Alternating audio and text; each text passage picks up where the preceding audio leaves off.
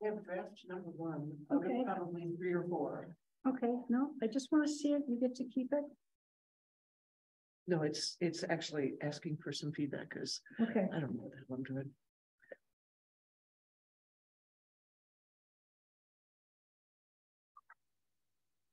Yeah, come to the drip class. I'll go get some black plastic so you guys really can understand. I know there's something to it. I'm sure it's doable, but yeah, it's so hard to really teach on Zoom, especially a class that's got a little more hands-on component to it. It's like, you're doing great. So it's very, very interesting. It's just something I've never done before. Okay. Do you vegetable garden at all? I've grown squash and rhubarb and strawberries for the last probably 5 years all in a row, which is why I don't get much yield. I had no idea to rotate. So, well, with the rhubarb, it's not going to rotate. Yeah, it's there. I don't know what to do. And then the strawberries. They're planted too. Yeah. Yeah. I'm going to give some runners who lives that thing on Sunday or Saturday. It's the last months of the runners. Oh, yeah. Yeah, right. Everybody wants. Yeah. Yeah. So when you do the vegetable garden, now there's your main line, and here's your drip coming off of it. And your drip is every 8 inches. So.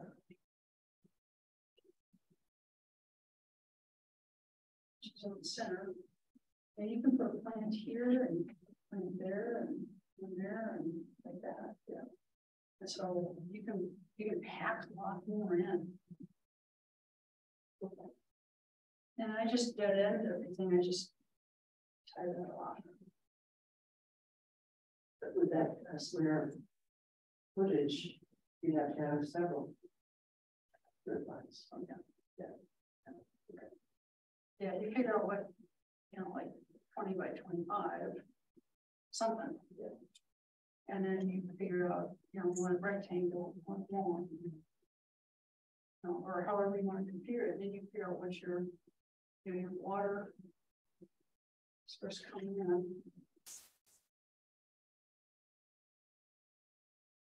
How about it? 1 foot. Yeah, so if you got 25 by 25, you're going to have 25 lines.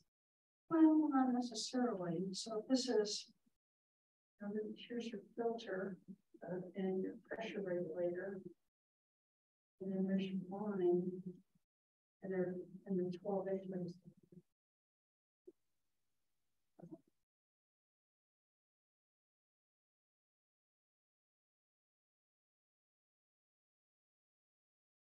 I'm not going to use all of these all the time. So if this is, say this is 20 feet. I have 18, maybe 17 in there. But I may have, I may not even use that one this year. I may just clean this out. I got 24 inches between my beds. So I'm going to be grouped in between. Like the xeriscape kind of stuff that they were talking about. For a vegetable garden, I would just mulch it and call it good. Only growing, can't just live with the animal. Okay. Yeah, if you've done carrots, actually, carrots, oh my gosh. No, these are carrots, solid carrots, all one figure. Yeah. And then lettuce over here.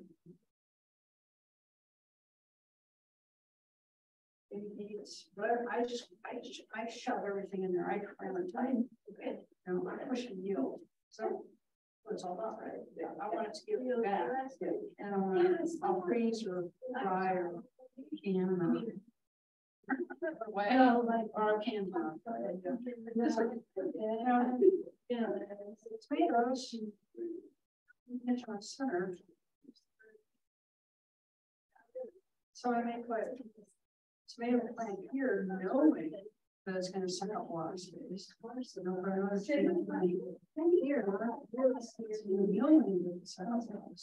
Like driving later on this, like on this land. No, here's another barrel. You may not have scissors in there.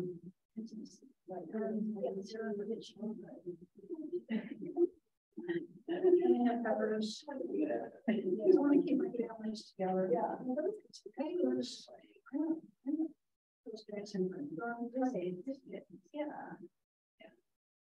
They're gonna try. That's okay. It was on a drip system, so everything. So that's the national. But you want to keep the families together? Zucchini, winter squash, tomatoes and peppers and eggplants and okra and potatoes together. That's the thing. You mentioned before that it's going to be an example, but I didn't see them. Are they in the book? You know, I don't know if you're in the book or not. I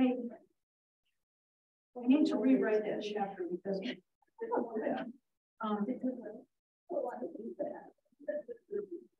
send me an email. Send me an email, and I will send her. I'm not a simple lecture. Yeah. Yeah.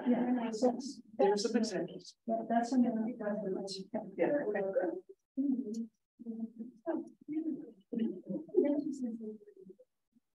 Yeah, but I want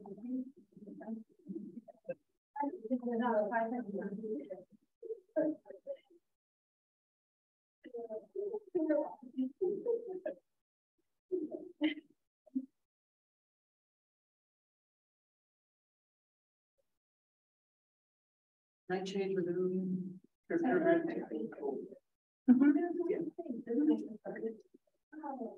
Eggplant, potato, tomato, pepper, peas, beans, chemical peanuts. right. Yeah, but like, you know, yeah.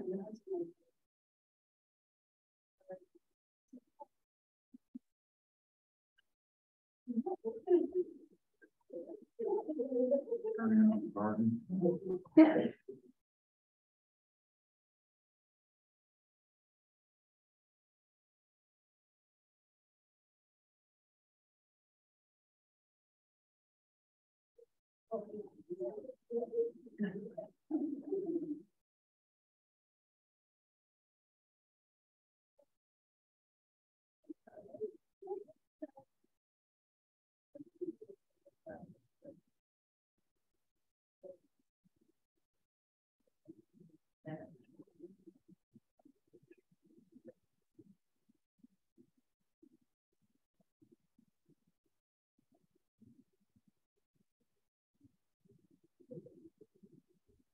Well, you have a fancy program on your computer or something.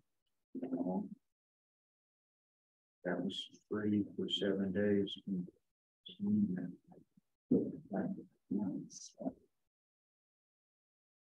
So I took advantage of it.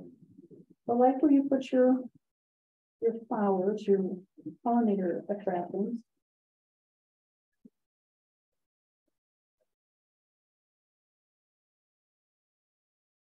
Yeah, but I left out my mirror.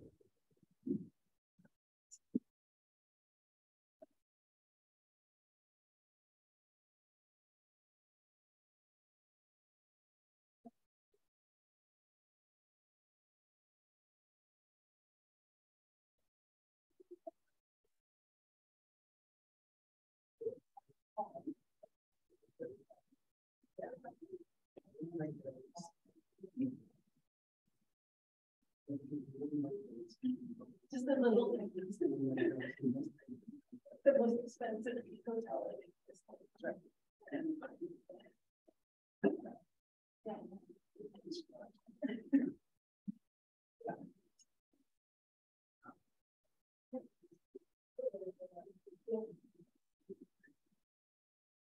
Oh, this is nice.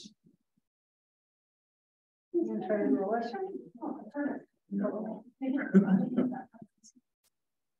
That would be my kid. I kept looking for corn dogs. Yeah, try to like hamburger and bacon. What is it? No, I was looking for bacon with clothes. Finding it.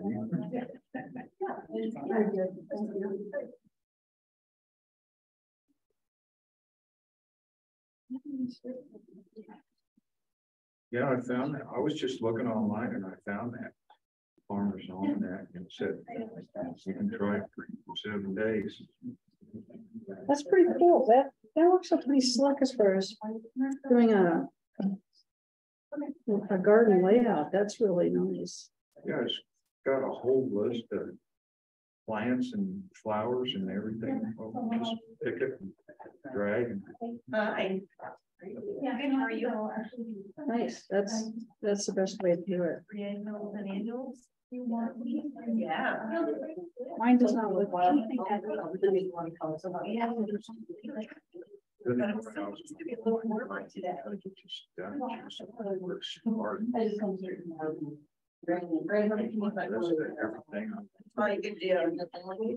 Seed catalog. This Sunday afternoon, I'm never going to get this done. And I just ran, I don't know how I ran across it. I was just looking for garden examples. Into that one. Oh, great.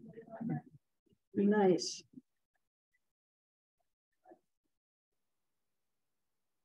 And they're color coded, so you know when the road. Yeah. Okay.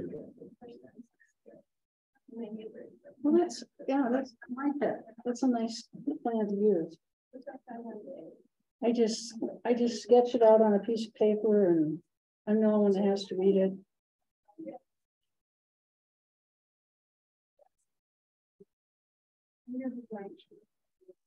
Yeah.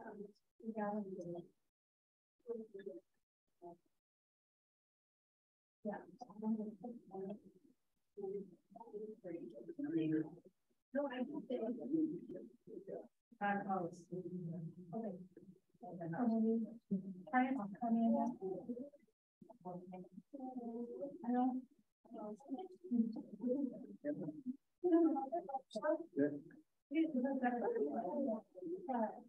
Yeah. Hey, how are you? Good. Yeah. I did. I really. How are you? I was looking for easy things to play in my fancy.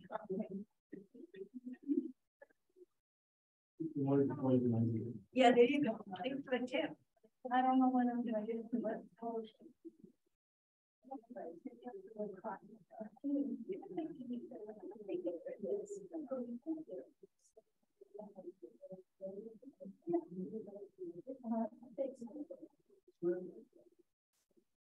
we'll plant some of them. How are you? Doing okay about yourself?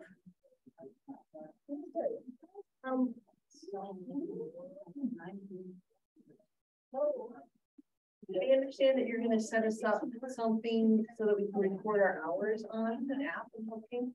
Yeah. As soon as I get you guys loaded onto the online system, Okay. which is what I'm going to start. I'm going to have one of the admins do that for me. And then you guys can start logging.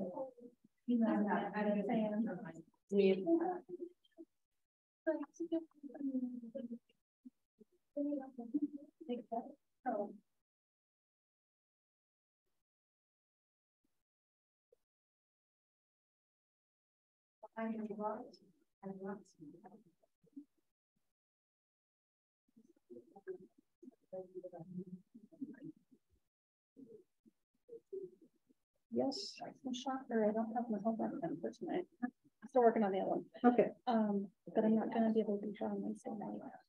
So I just want to give you the heads up on that, and then I'll watch those. So I wasn't sure if there was anything, but exciting was going to happen on Wednesday. I think it's the Prairie ecology class. Oh, okay. Yeah. Okay.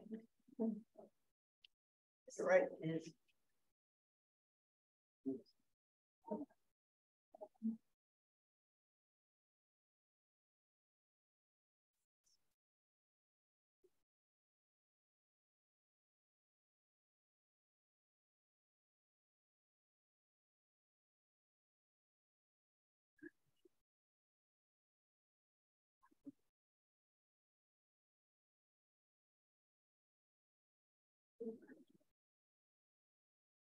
Okay, so I'm waiting for the speaker, which is supposed to be Kim Parker tonight. So I'm going to quick check my emails to make sure. He doesn't email me. I didn't catch it. Oh, where's that?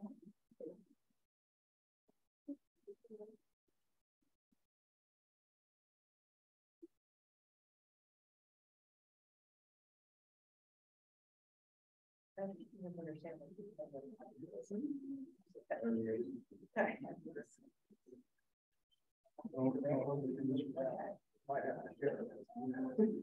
banana on it, no.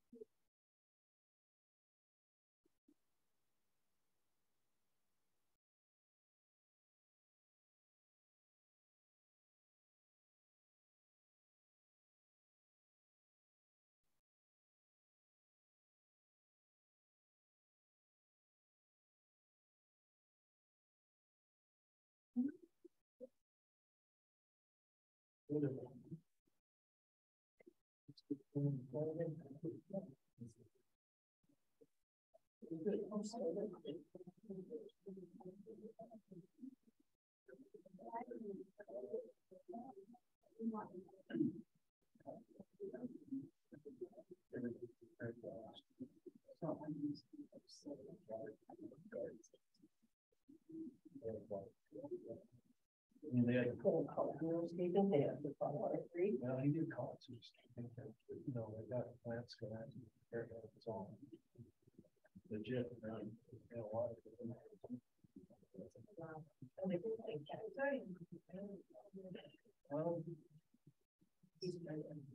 yeah, this,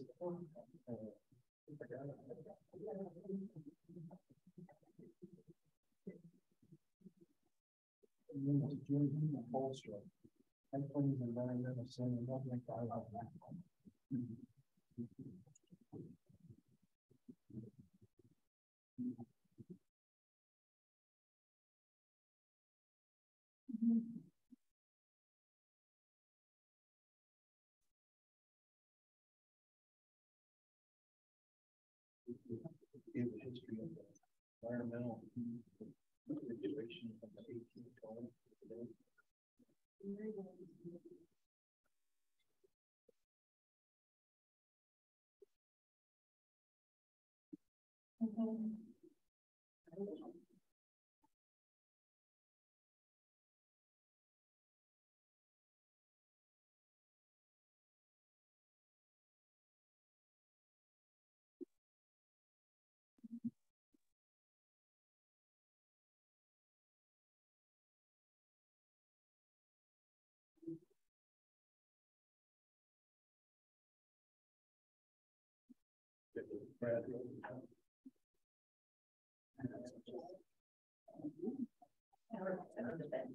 I like the sound of it. Yeah. If you write down the minutes that Jim calls for, you know.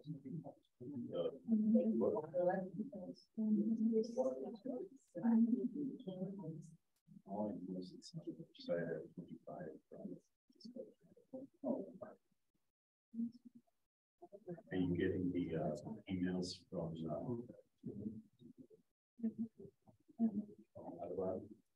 Did get one there. they just sent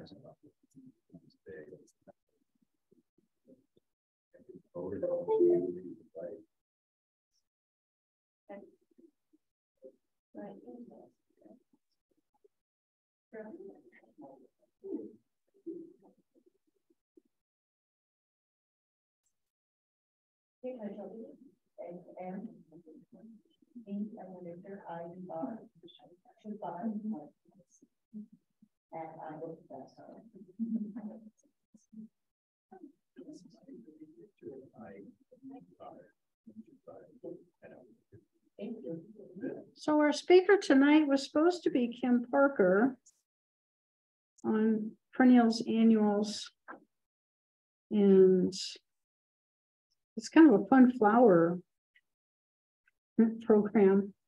And so I'm not sure where she's at, but in the meantime,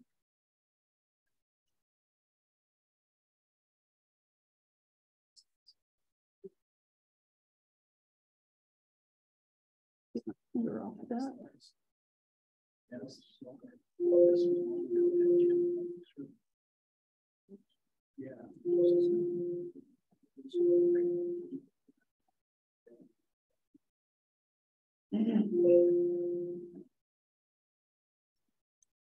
Oh, seriously.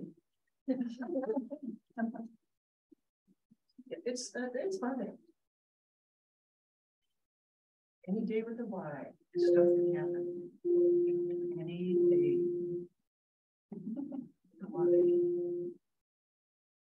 And the admins assured me that everything was going to work just fine, flawlessly tonight.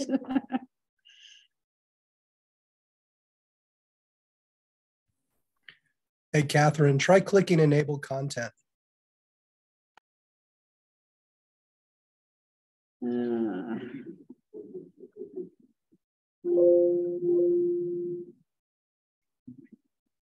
not sure why it's stuck.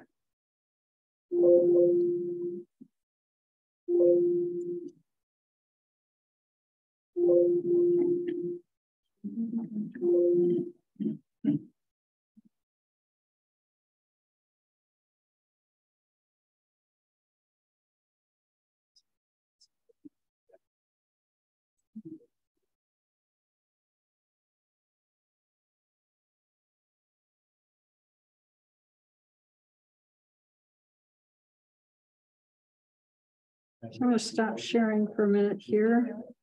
Let's see.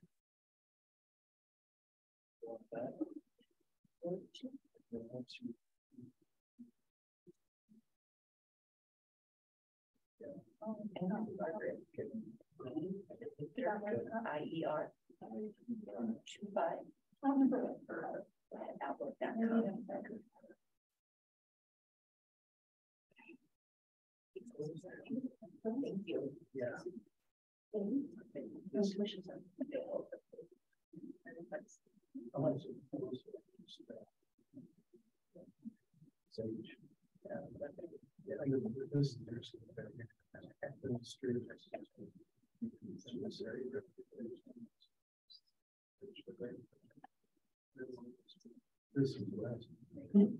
Okay, so I'm not sure what happened to Kim Parker. I was emailing her all last week, and then I'm emailed her this morning. So I hope she's okay. She has a little 13-year-old. So teenager. Brad could give a talk. What's your topic? Brad, I'll come up with something. That's You have a why. microphone. Yeah, that's why I carry the jump drive with me, because I can give a talk almost any place with that thing. Yeah.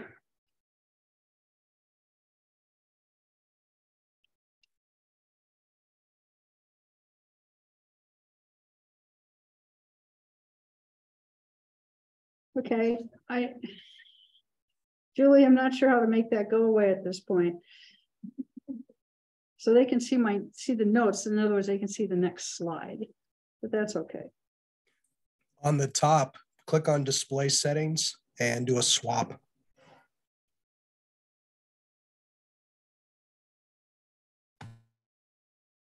It disappeared, but I'm not sure where it went to, but that's okay. That's okay. All right, so we're gonna jump ahead a week. Okay, now we can see it from this side, but that's okay. It's all good, right? Yeah.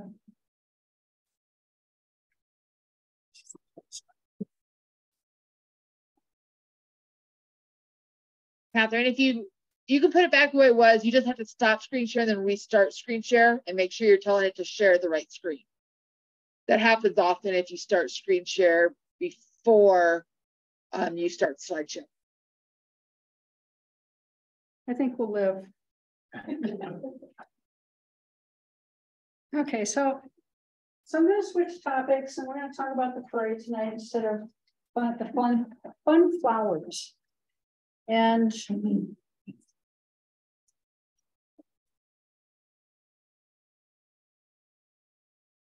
so I live out on the prairie. I've been out there for 24 years. I kind of understanding it, but not a whole lot as much as I'd like to. How many of y'all live out on the prairie? Is anyone out in the county?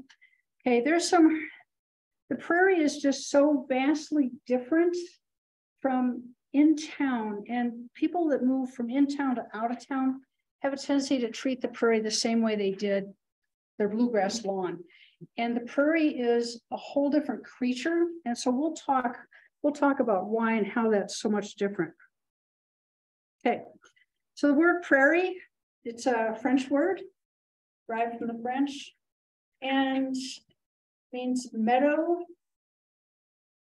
coined by French explorers and trappers moving into the Western Canada and south of the US during the late 18th century to describe the sea of grass. And we don't quite have that sea of grass anymore, which is more the pity. Have any of you ever been into the tall grass prairies in Kansas? Literally, yeah, literally, like this. There's a few remnants of the tall grass prairie down in Fort Collins. And I rode through it years ago on a horse, and all you could see was my head. It was just the most amazing thing.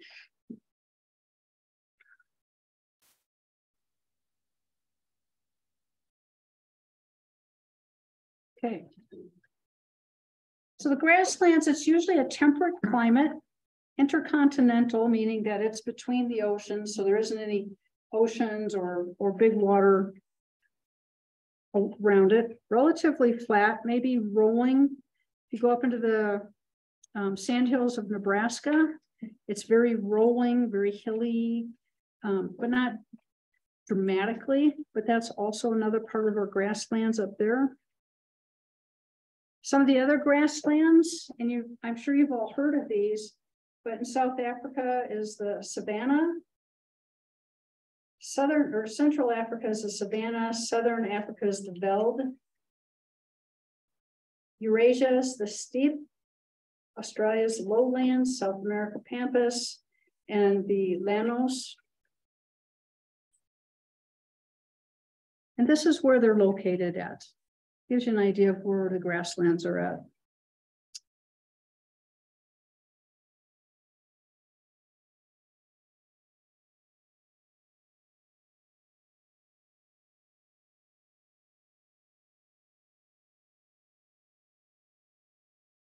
So how was the prairie created?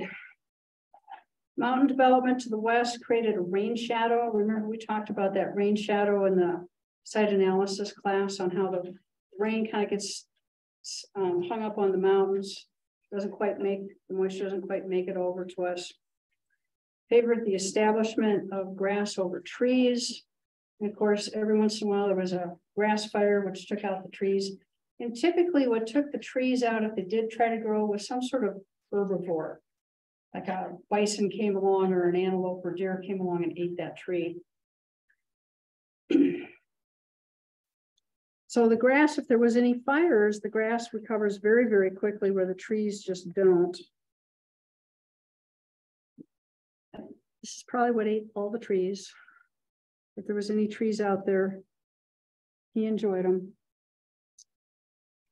Extended periods of drought. So drought's nothing new to the prairie. Been around since the prairie was there. Some years are better than others. Short growing season. Here in Wyoming, of course, we know that it's about 90 days. We're doing well.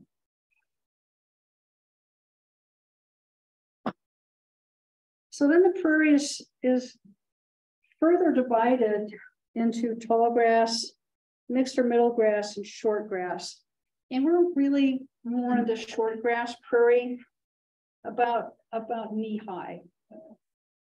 About knee high, 17, 18 inches, Maybe in a really good year, a little bit taller, but not by much. And then it's also further divided down by the soil type. So Sandhills of Nebraska is a good example. And then the Blackland Prairie of East Texas, if you've ever been through that part of Texas, I've been through Western Texas a lot. And that's a whole different creature down there too, as far as prairie and grasslands. So here's how it gets mixed. It's sorted out visually. We've got the tall grass, which is further east because it gets a lot more moisture, a lot more water. Mixed grasses, so this is kind of a transitional area between tall and short. And then of course, we're in the short grass prairie. So you described a small portion of Fort Collins you've been to, that the grass is tall, and why is that? Why is that? I'm not sure why that was there. It was just very special to find it and then ride through it. Is it a different variety of grass? Mm-hmm. It is. Yep, it was a totally different variety of grass. I'm not sure how it got there or how it must have been just in a perfect microclimate in order to have survived. Yeah. So what's the status of the prairie? Less than 1% of the tall grass prairie remains. So just a tiny, tiny bit of it. There's some areas, you can go to almost any of the states that have prairie in them and find pockets. And it was in Wisconsin a number of years ago. And there's actually a special area that had been set aside just to preserve the tall grass prairie, but it was only like an acre. So it was just this tiny thing. About 24% of the mixed grass prairie is intact, about 18% of the short grass prairie is intact. And every year I seem to watch that number get smaller and smaller as more development happens. So question? Yeah. So if it's 1% of the tall grass prairie, how many states is that covered? Oklahoma, eastern Kansas, eastern Nebraska? Yeah. Dakota? So there's our tall grass prairie right there. Illinois, a lot of tall grass prairie. Less than 1% of it? Yeah. Well, yeah. That was its original native range. It doesn't, this picture doesn't necessarily reflect what's currently left. I'm sure that's a lot smaller and it's probably just little red dots. Yeah.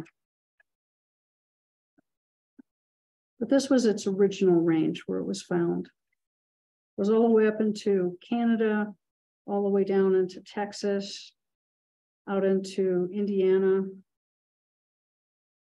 Montana, Idaho, Wyoming, Colorado, New Mexico. So that's what is its original range. That's not what is currently left today.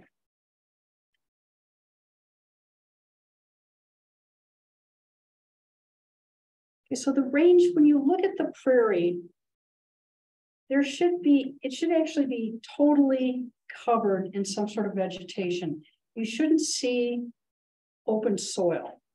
You know, in an ideal prairie, you shouldn't see open soil. 50% basal cover, talking about grasses, and then of course there's forbs, which are native plants, wildflowers, sagebrush. And then the soil structure is going to be very shallow, very, very thin organic matter on top. The seed bank is going to be pretty big. And it's going to have good and bad guys in it. But the seed bank should be there, should be pretty good. So Laramie County, we do have some mixed grass prairie, mostly short grass prairie in this county. And then so this is why, you know, tall grass prairie where I was at down in Fort Collins, it was just wetter. And that's what really allowed that prairie to be that tall. But the ground cover is also a function of how much moisture we get. So last couple of years, we've been in a drought. Last year was awful. We got 8 inches of moisture for the whole season. So that's not conducive to growing or covering that soil. So it doesn't recover well at all.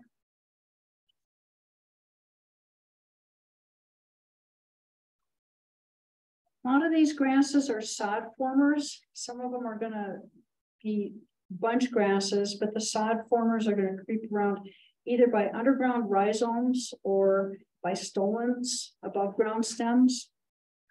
And those bunch grasses, you know, you can't miss them because those are the ones you trip over, right? Walk around on the prairie. Then we have cool versus warm season grasses. So the cool season grasses are referred to as C3 grasses. And they're very active when it's cool out. So that means when it's cool, about 45 degrees right there. But when it starts to get over 80 degrees, they're going to shut down. So they have a very narrow range, but this is the temperature they like. They like it cool out. Bluegrass lawns are a cool season.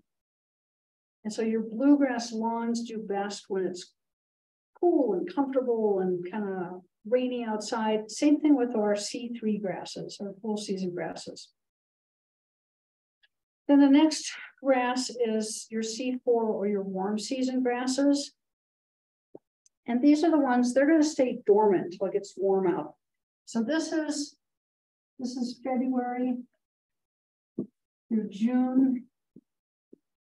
And then these guys come back, C3s, come back late September through October. And then your C4 grasses.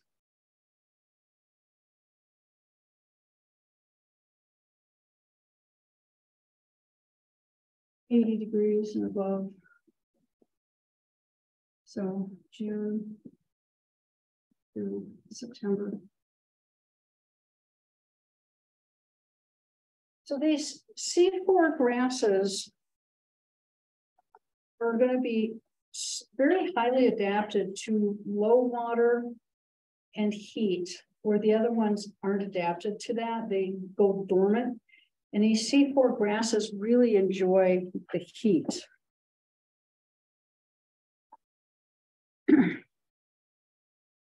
About 75% of the grassland biomass is below the surface, which has a huge amount of stored energy. So I'm going to kind of jump around a little bit with this lecture, because the cool season grasses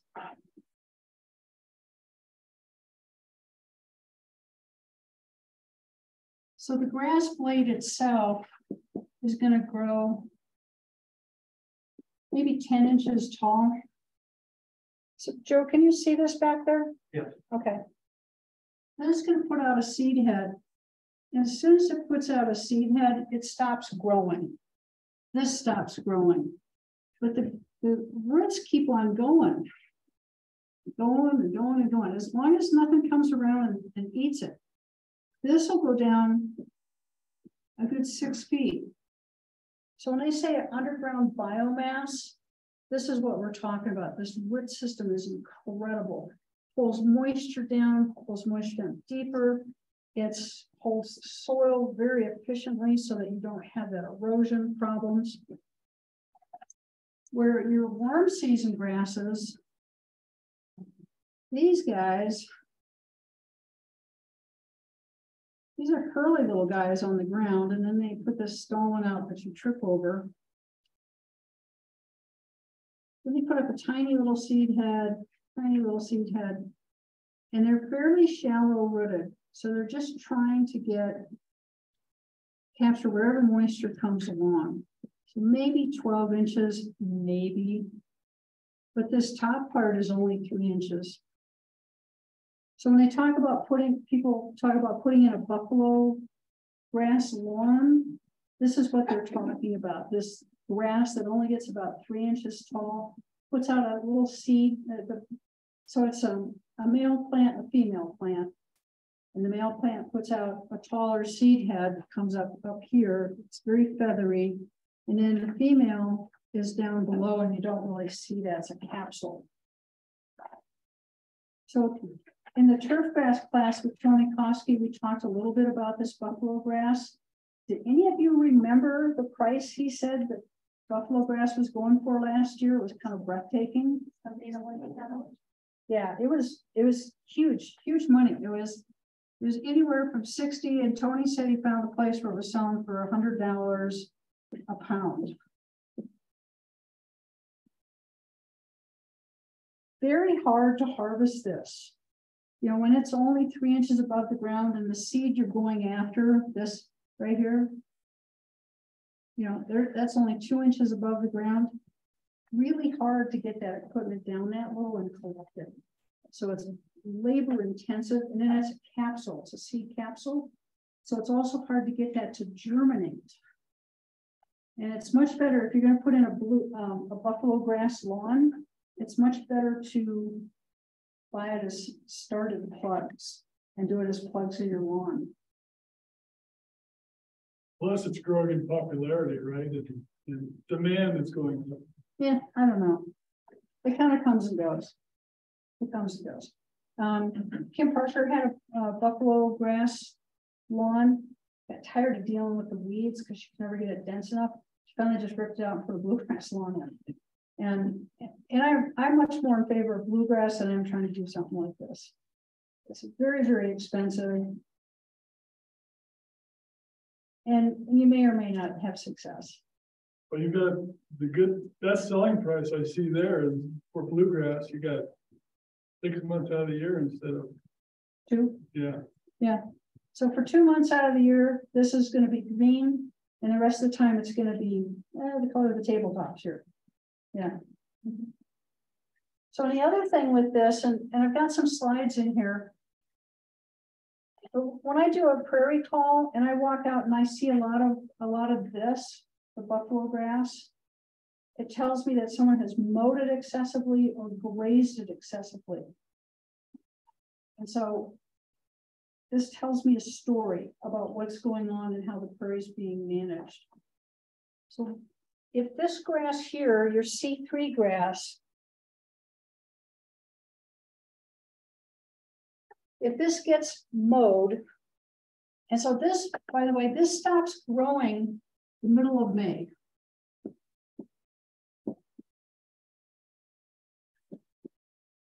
And I tell people what you see by June 1st is all you're going to get for the rest of the year. And I see people go out there in mid-May and just start mowing the heck out of it. Well, if you mow this, and I'm going to go over here. So if you mow this C3 grass, this cool season grass, so let's say it's been unmolested for years. It's got this nice seed head up there, and someone comes by and mows it, takes it down, the corresponding amount of roots dies. So all of a sudden you've got this that might be 3 inches tall. You lose all this biomass down here. This just dies off. Well, if you keep coming back and you mow it again, and it's trying to put up a seed head, right? Because that's its goal in life, is to put up seeds, a seed head. And you keep cutting it, this keeps getting shallower and shallower.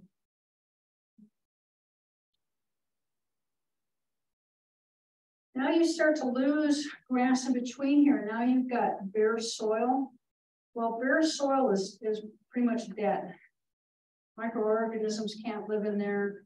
So nothing's really happening in this zone here. This eventually dies. Then you end up with all this little blue, the buffalo grass comes in And it's okay, because it's holding the soil down. I mean, that's important to hold that soil in place. But the urban myths about Prairie got it really wrong. And the urban myths are you've got to mow it so it doesn't catch on fire. Really? So out here, where it's gotten to be tall, and the roots are deep, it is now shading the soil.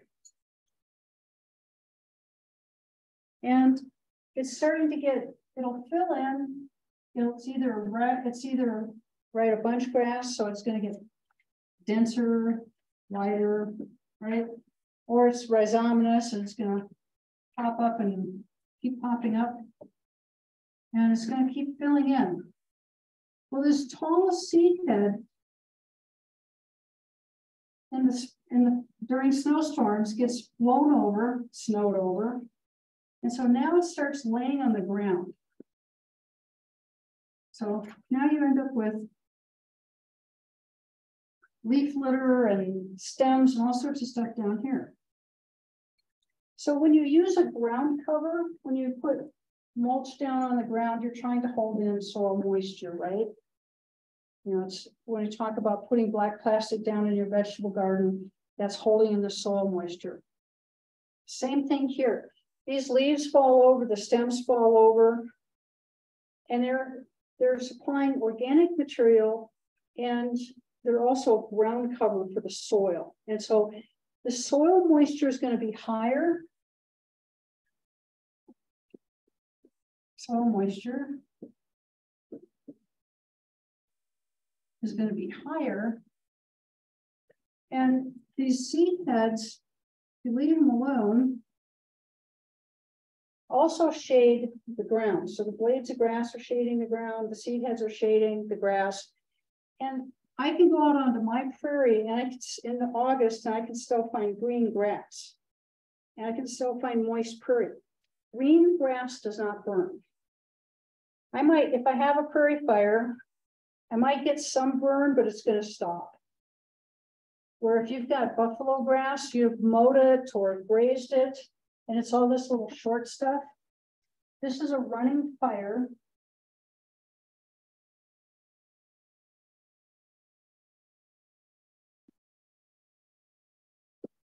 And 3 miles per hour doesn't sound like much.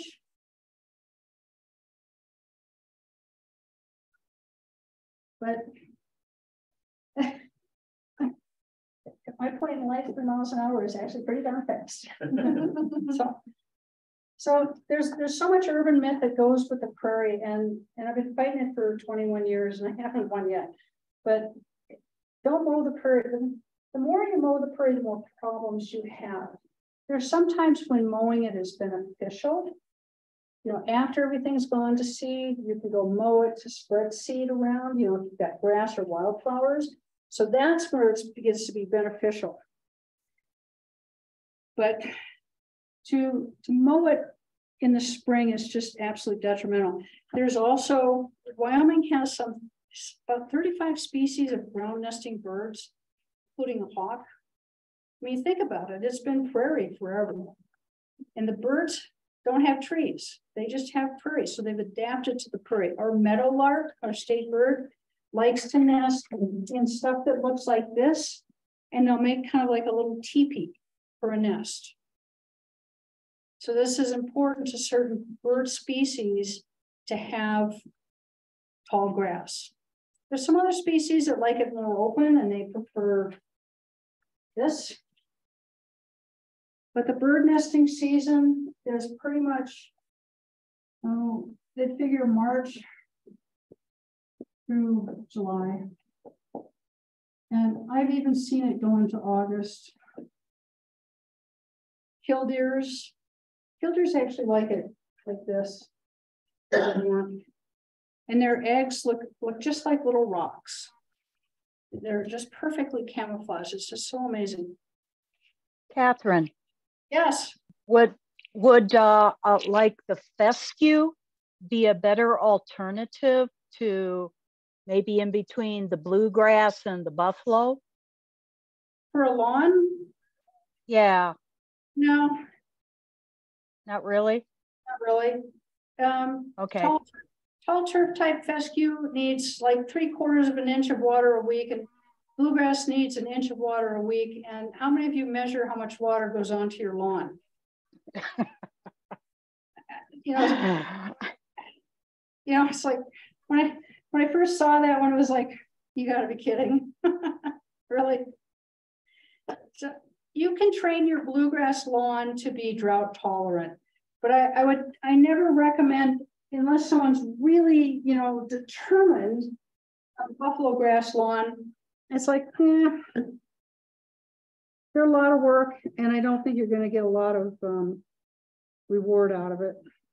When during the season will the seed germinate? On buffalo grass?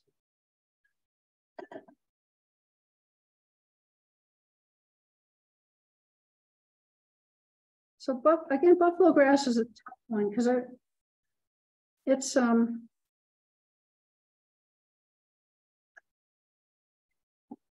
it's in a capsule, and it takes quite a bit of water. It takes really a wet spring to get it to germinate. It's a tough one to get going. Okay. Yeah, so when you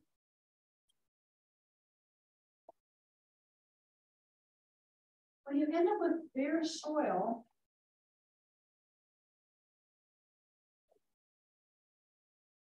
no cover,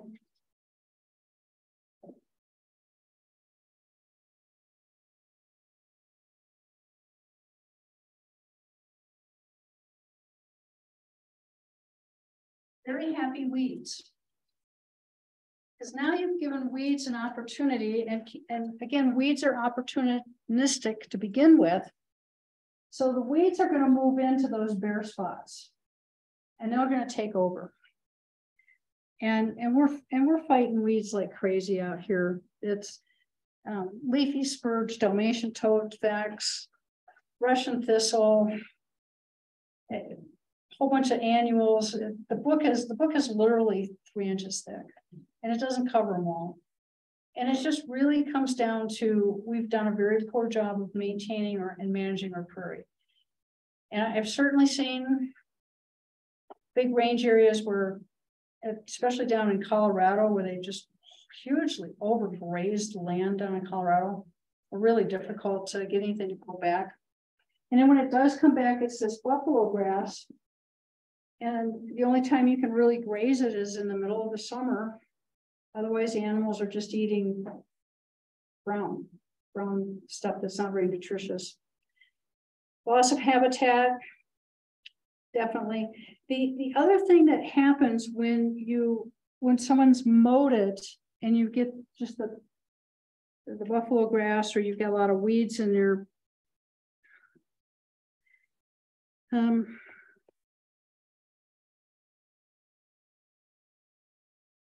ground squirrels move in. Ground squirrels. So in a ground squirrel's perfect world, in their perfect world, you have mowed the prairie so that they can see over the top of this. They think that this is just the perfect world ever.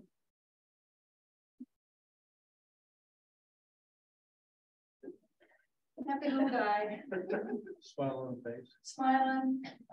Because now this ground squirrel or prairie dog can see over the vegetation, and they can see the predator coming. They can see that fox, that weasel, the coyote, cat, the dog, you name it. They can see it coming, and they can jump back down into their hole. So it creates the perfect habitat for them to have the prairie mowed. So if you've got a neighbor or someone who's complaining about all those rodents, my answer to them is stop mowing. Let the prairie come back, because as soon as it gets tall, this guy is going to move to your neighbors who are mowing. they'll move to the neighbors. So you can see on this chart where, you know, the more that's removed, the more that this biomass on top is removed, the more the roots stop growing and actually die off. And then horses, and I'm going to pick on them. I've owned horses off and on in my life, and you know, they're pretty magical creatures, but horses have got an upper and a lower teeth. And it's kind of like almost, they use them almost like fingers, and they'll come along to this grass and they'll pull it out by the roots. Where something like a cow, you know, your bovines, sheep, they have what's called a grazing palate. So they just have upper teeth, but no lower teeth. And so they can't grab that. They just physically cannot grab that and pull it out by the roots. And sheep will only graze something down to maybe about 3 inches, and then they're off looking for something better. But a horse will keep coming back and coming back and coming back, because as this grass grows, it's going to be, the new growth is going to be sweet and succulent. It's going to be like candy. And so that horse is going to come back and overgraze a very specific area, and right down to pulling the roots of the grass out. So as much as I love horses and equines in general, there should always be like a sacrificial area for them, a corral area, and then let them out periodically to graze, but not frequently. So in Wyoming and in the West in general, I run out of word space. It takes about 40 acres per animal unit. Now, I'm not even going to put that in there. To support one animal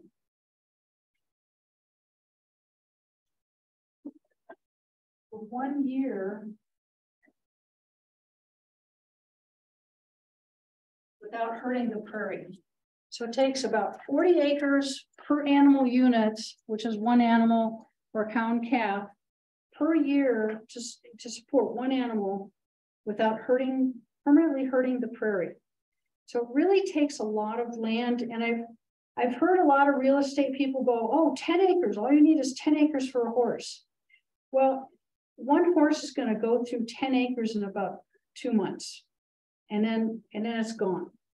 And so the prairie doesn't grow back quickly.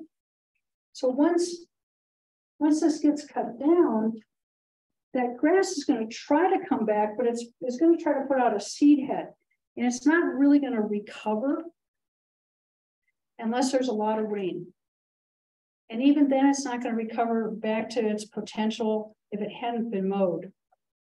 So the prairie is a very tricky place to try to raise animals. And so that's why I say have a sacrificial area for the horse or horses. Keep them in a corral. I have one corral that is, it's about 100 feet long by about 40 feet wide with a shelter and water. And then they get fed there. And I have a bigger corral I can put them into, but I'm really careful about putting them out on the prairie because I know the damage they can do. And cattlemen, really good cattlemen, will look at the grass and they will take half and leave half rule. So it's the 50% rule. They'll graze 50%, which might be 10 days. Then they pull the animals off and they rotate that prairie, that pasture. So they move them on. So very, very careful. This last year was very difficult to try to do that, really difficult. The Dakotas have wild herds of horses. So I wonder if they're managing, but the horses in the wild, they're on the roam always. Right. Like the buffalo road. Right. And if it's the eastern part of the Dakotas, you've got more moisture.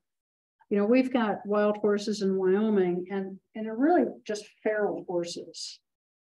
And that's a huge problem because people will dump a horse. They'll just take them out there and dump the horse that they don't want anymore. And so now there's no more Mustangs out there. That bloodline's long gone, but they're just animals that people have dumped. They're just feral.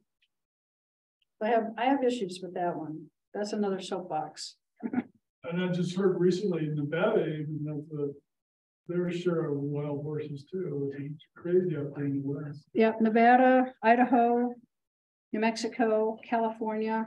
Yeah, I have 2 donkeys from the BLM that came from Death Valley. And it's like, really, Death Valley? And that's kind of an interesting one because the donkeys out there in Death Valley have learned to dig big holes, and it'll actually fill with water. And so they're supporting other wildlife, and they removed the donkeys only to have the other wildlife decline. And they put the donkeys back and the wildlife came back. Yeah. Interesting animals to have, to own. Okay. Number of acres support 1 animal or cow, calf, parrot. Animal units varies from month to month. It might start off with 40 acres in April, May, first part of June, and then all of a sudden, the rain switches off. And now by the end of the season, by August, you might be up to 80 acres to support 1 animal unit. So it varies as time goes on. So you can't ever have it as a solid, this is what it takes all year, because it varies so much. And that's why when a real estate person says, oh, 10 acres, oh yeah, no.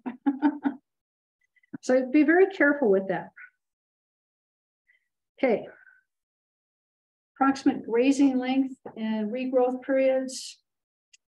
As long as we're getting rain, as long as rain is happening, the regrowth, and it's not going to be huge regrowth. It's not going to be like your bluegrass lawn, but you're looking at about 2 weeks. So if you keep that animal off for 2 weeks while that grass regrows,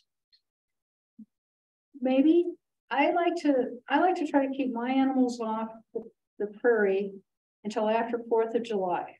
I want this grass to produce a seed head. And remember, what you see on June 1st is what you're going to see for the rest of the year. If you absolutely making you crazy, I've got to mow it. Do it at the end of July, about Frontier Days.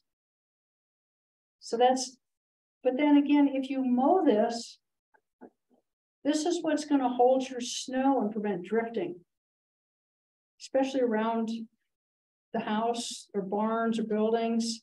So you're going to have more drifting if you mow this. So this holds a lot of snow in the winter and the spring.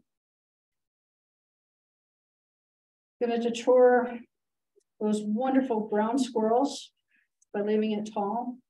But if you're trying to do wildflowers, you're trying to do a wildflower meadow, then you do need to go out and mow it, because you need to knock that down the first couple of years as those flowers go to seed, because you want to spread the seed and you want those wildflowers, especially if they're perennials, to really concentrate on root growth.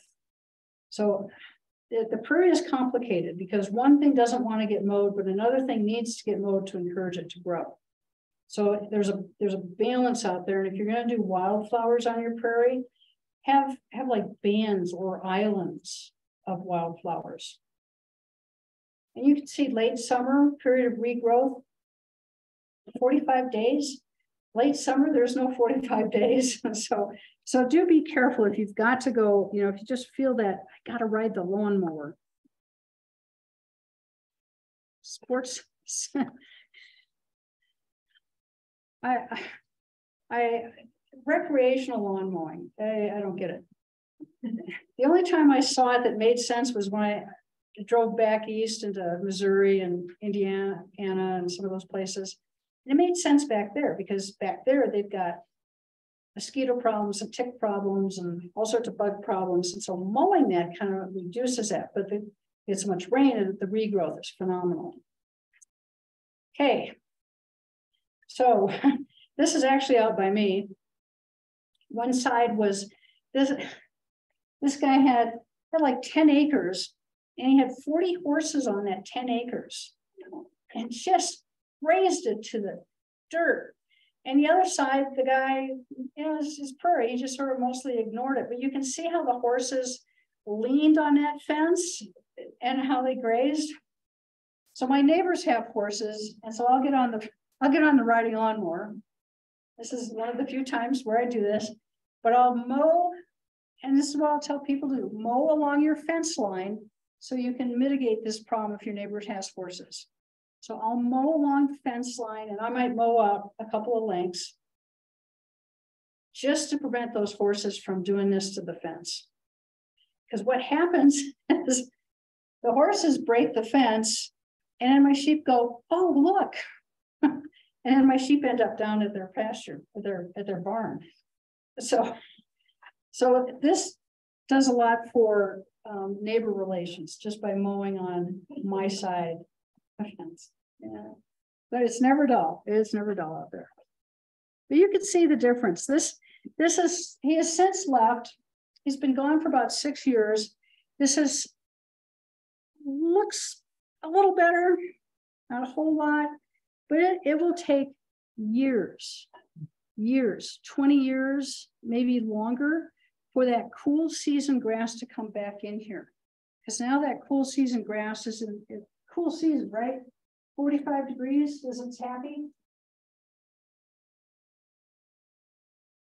This, with the exposed soil and the heat, that soil is going to be around 80 degrees or more. So cool season grass has got a tiny window in order to germinate and get going. This is going to take years for this to come back. Okay, blue grama and buffalo grass. This is the C4 grass. And so blue grama is a beautiful grass. They cultivated it in the nursery trade, in the horticulture trade. And it puts up this little seed head that's like an eyelash. It's just really pretty. So yeah, not to scale, okay, not to size.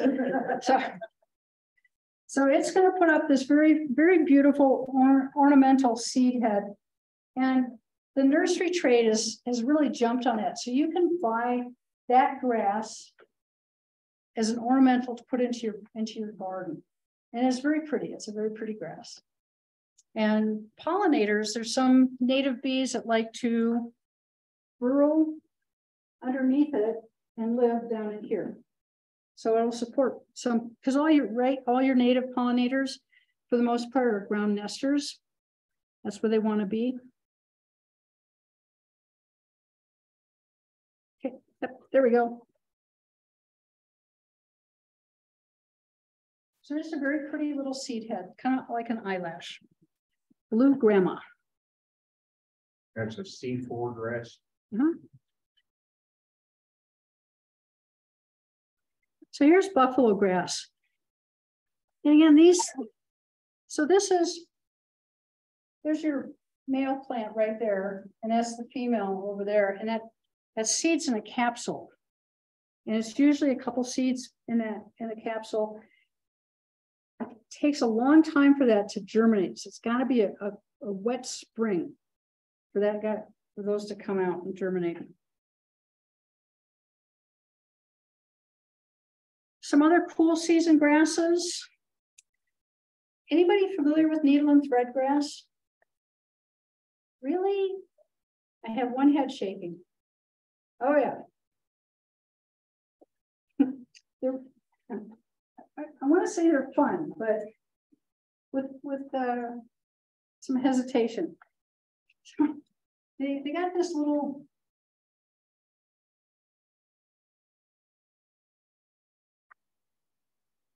So it's just, yeah, so it's very curly, and then there's a very sharp seed head on here. And so little kids like to throw them at each other because it hurts when they get you. The downside to needle and thread is that your animals can pick this up and it'll actually burrow down to their skin and cause problems. And so my sheep will pick this grass up and they'll come back and it'll be sticking out of their foreheads, right? And they don't particularly like it when I pull it out because it's barbed here. And so it pulls. Western wheatgrass. This is the official state grass of Wyoming. And this is a beautiful grass. It's got a heathered blue green to it. It's just gorgeous. This is a sod former. It's a rhizomatous grass. Once you get it going in your yard or garden, it's really hard to get rid of. But it's beautiful, and you can try to make a lawn out of it or a mixed prairie lawn out of it. Sandberg bluegrass, that is a true bluegrass. Pull-up. Needle leaf sedge, that's going to want a lot more water. June grass is an annual. Once it gets going, it's just absolutely beautiful. The seed head on it is almost like a bottle brush, and it's golden color, and the sun hits it just right, it just glows. It's beautiful. Indian rice grass, we had someone here in Wyoming try to actually grow and harvest Indian rice grass for the seed to make flour out of it. But those are all native. Needle and thread grass, fun one. Beautiful seed head. You know, if you're into doing floral arrangements, this is really a fun one to add to floral arrangements. The needle and thread reminds me of what I've known to be like foxtails. You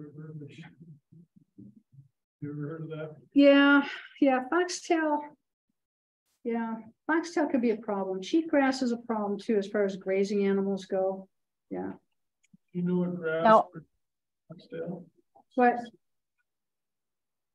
Julie, do you have a question? No, just me. As far as these are all C4 grasses, you said? So these ones here are C3. C3. Okay. Got So that one wrong. These are all your cool season grasses. Okay. Cool season. And I'll get this lecture to you. I can't get the board to you. I can't get the whiteboard to you, but sorry. No problem. No problem. Western wheatgrass, yeah, that doesn't do it much kind of disservice, but beautiful grass. Sandberg, bluegrass. Identifying prairie grasses is tedious, and the book is like that thick, and they refer to as tribes. So it'd be like the ryegrass tribe and the wheatgrass tribe, and so it helps to have that seed head in order to identify them. Needle leaf sedge. This is spring. This is a true, loves it cool, comes up in the spring and then disappears. Prairie June grass. I'll have to put in a better picture. Indian rice grass. I think this guy's just gorgeous, but I can't imagine trying to harvest it and do a flower out of it. But some guy tried. Okay, then water laws. So if you buy property and there's an irrigation ditch going on your property, the water belongs to the state until it gets to the end user. And so once it gets to the end user's land, then it becomes that person's water. But in the meantime, the water belongs to the state. And the state's philosophy and doctrine is first in time, first in right. So if your water rights go back to territorial Wyoming and someone else comes in 2023, then your water laws are senior, and then that person can't call water and exclude you. So you can, if your water rights go back to territorial Wyoming, then only if there's a surplus of water does that person that just got their water rights ever get one. Water rights rare to get allocated anymore, very rare. Same thing with groundwater for agriculture, really rare. If I think the last time there was some agriculture water permits issued for deep wells was back in the 70s. They're just not permitting agricultural water. For all the water is owned by the state and it must be permitted. So it's got to be in your name.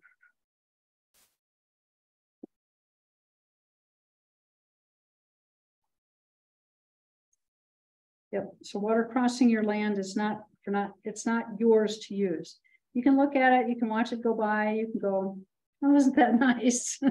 But again, it belongs to the state till it gets to the end user. Yep, big old drill going in, domestic water. And the domestic water permits are 25 gallons per minute. And I think a lot of times you're lucky if you can get that much. There's some new subdivisions that have been approved and platted up south of the Gilcrest Elementary School, out by Bunkhouse, out on Happy Jack, out west of Cheyenne. Okay, up a little higher. No guarantee of water. No guarantee of water. So if you buy land, that's the first thing you should be asking is what's the water situation? Is there water? Has water been tested and proven to be, tested well? Do we know there's water here? How deep is that well? Because a lot of the wells go 500 to 700 feet. And when you get out west of town, you're most likely getting on a perch of water.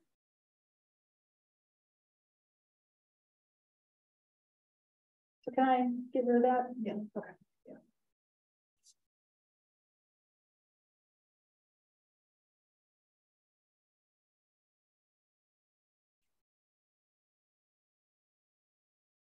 We used to have one of the state engineers come in and talk about water and water rates in Wyoming. And I think very highly of this particular individual, but he's an engineer. And that should tell you a lot right there. Okay. No detail too small.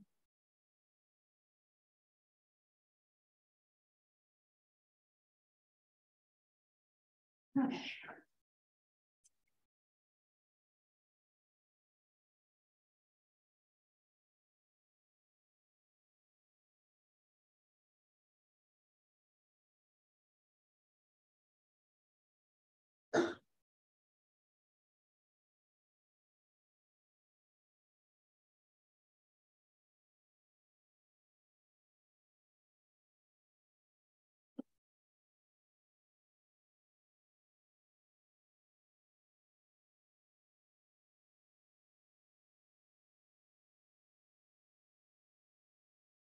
We'll call that Cheyenne. And then this is west.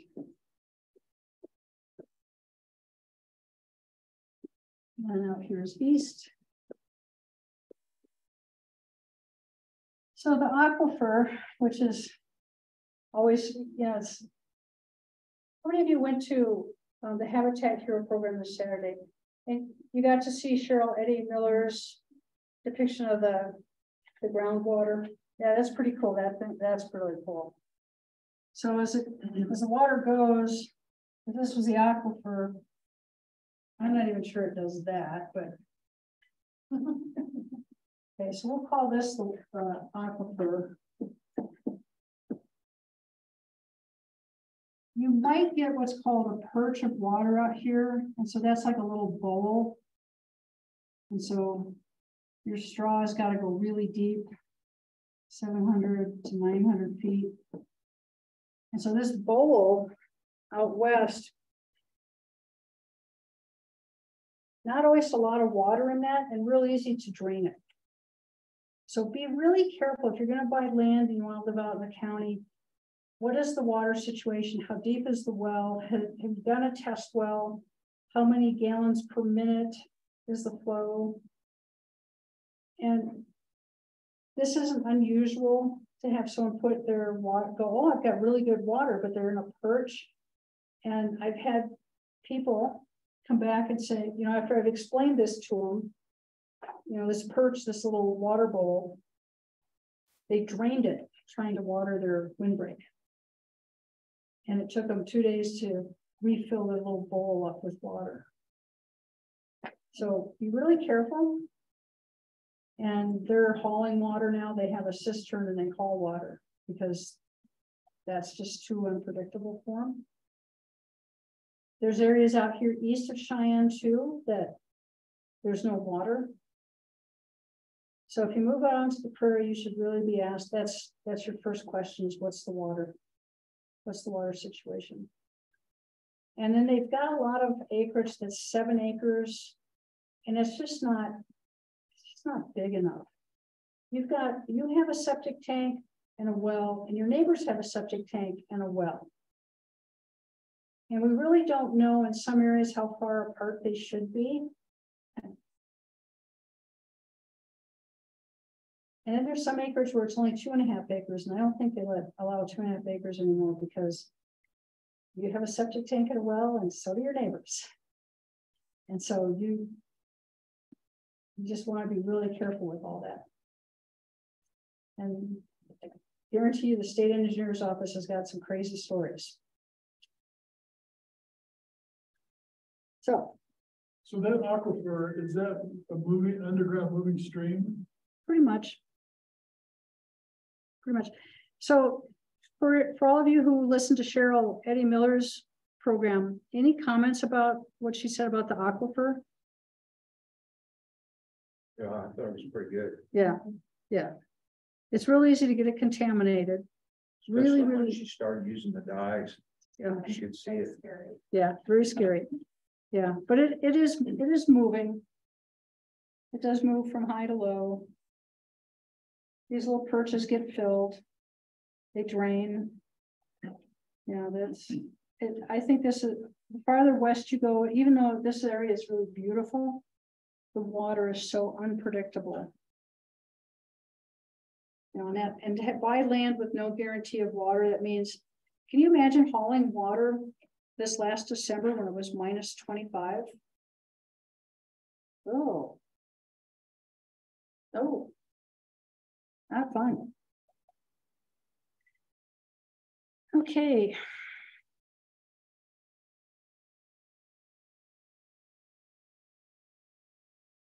Okay, so within the state engineer's office, and if you have questions about water, you know, and you do move out to the county or you're already out there and you have questions about your well, the state engineer's office is by far the best place to go to get sound, unbiased advice.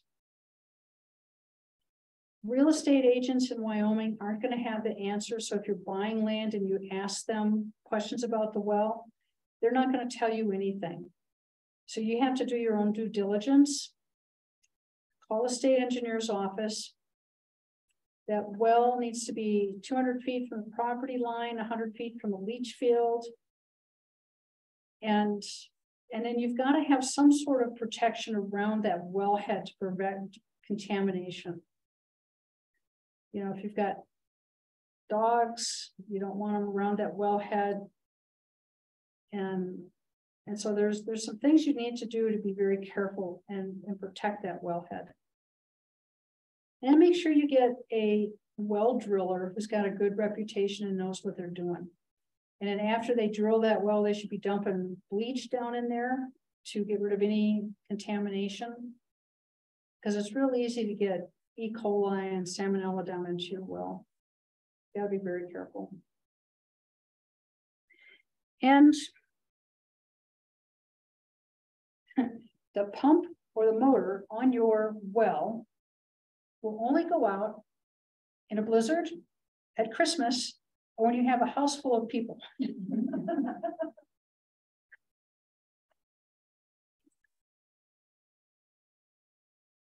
So once you drill a well, you're not guaranteed any water.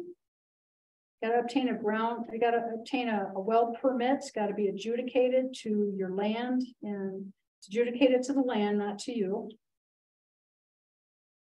And obtaining a groundwater permit does not guarantee that you will be able to construct a good water well. Geology dictates what is or not available. So when you go out towards Pine Bluff, that's a fractured granite formation, and the water filtrates through is very, very fast. And I even hesitate to use the word filtrates, because I've listened to the city people in Pine Bluffs go, oh, yep, we're going to get a rain and we know that well level is going to go up. It's just within 24 hours, the well level goes up. And it's like, didn't get a chance to filter, did it? And there's quite a few feedlots around Pine Bluff. So do some research. If you're going to move out to the county, you know, it's a great life out there, but do some good research before you move out there. Make sure that you get a good well. Okay, there's their phone numbers. There's the National Groundwater Association if you really want to get geeky about this. But the state engineer's office is your go-to people, hands down. They will tell you what's going on in your area water-wise, and whether your neighbors have got water or not, how deep to go for water. And the wells seem to be getting deeper and deeper. And I do have some literature from Saturday's program on wells. So right behind where Joe's sitting, there's some literature left over.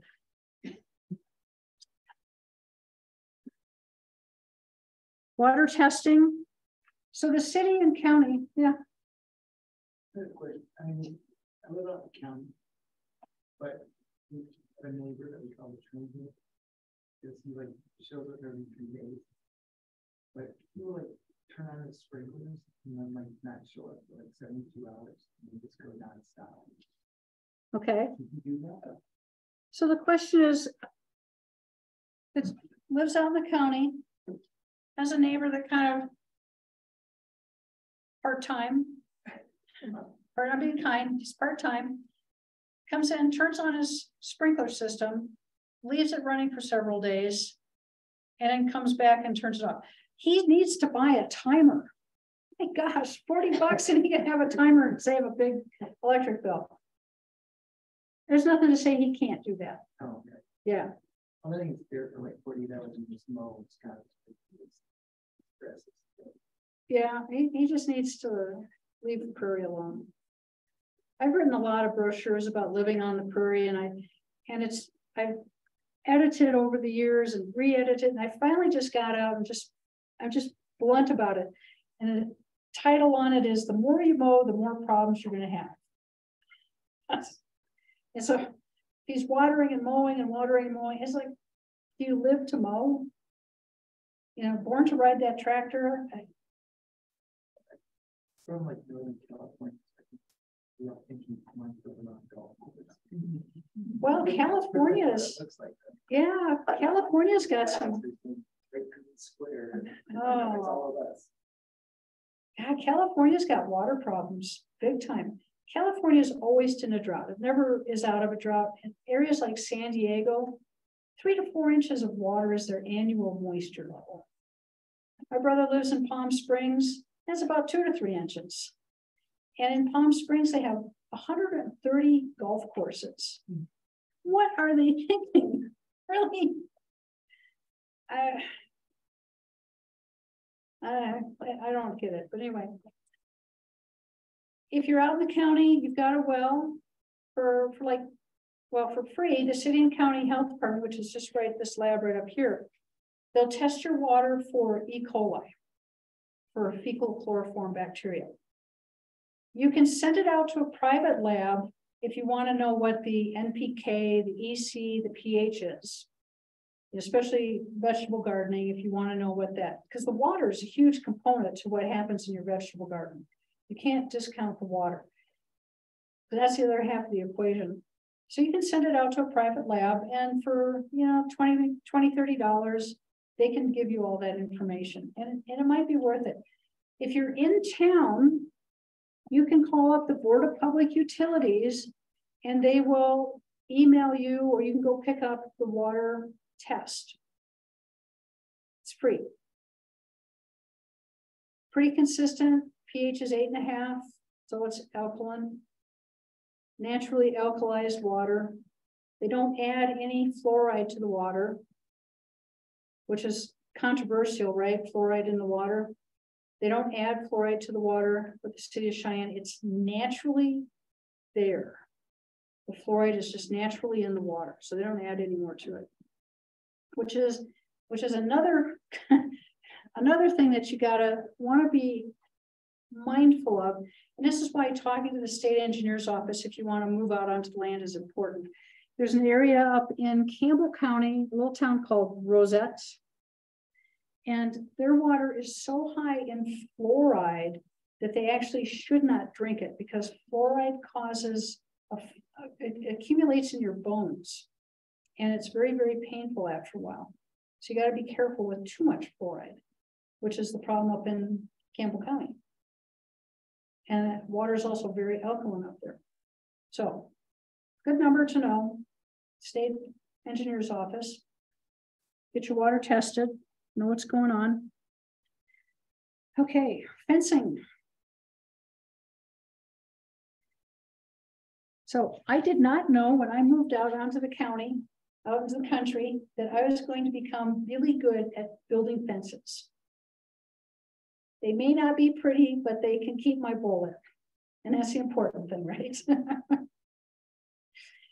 So there are state statutes on fencing and what fencing should be, the minimum for fencing.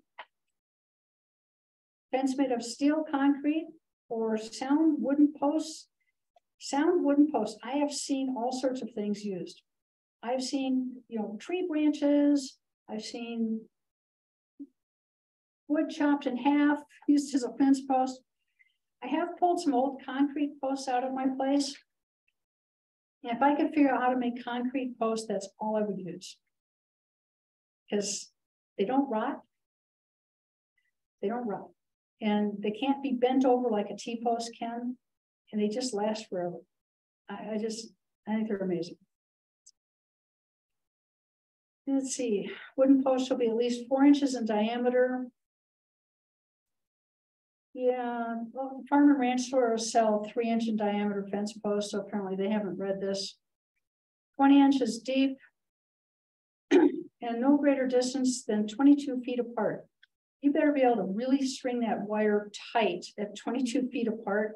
And because for a while I used to raise goats. There's a whole nother adventure raising goats. So the joke with goats is if it holds water, it will hold a goat. If it holds water, it'll hold a goat. Goats will rub a fence till it falls apart. They'll climb a fence. They'll dig under a fence. They will work that fence. They have nothing better to do than try to escape it. Okay. So all my fence, everything I build is 5 feet on center because of the goats. But anyway, there's, just so you know, that there is a state statute on the minimum for what a fence should be. Cost sharing. This is where it can get a little dicey. You build a fence, and you go to your neighbor and say, I just put up a fence on our property line. We're both benefiting from it. And because it's a shared fence, you're responsible for 50% of the cost. That could get really interesting pretty quick. I suggest you talk to your neighbor first and then build the fence second.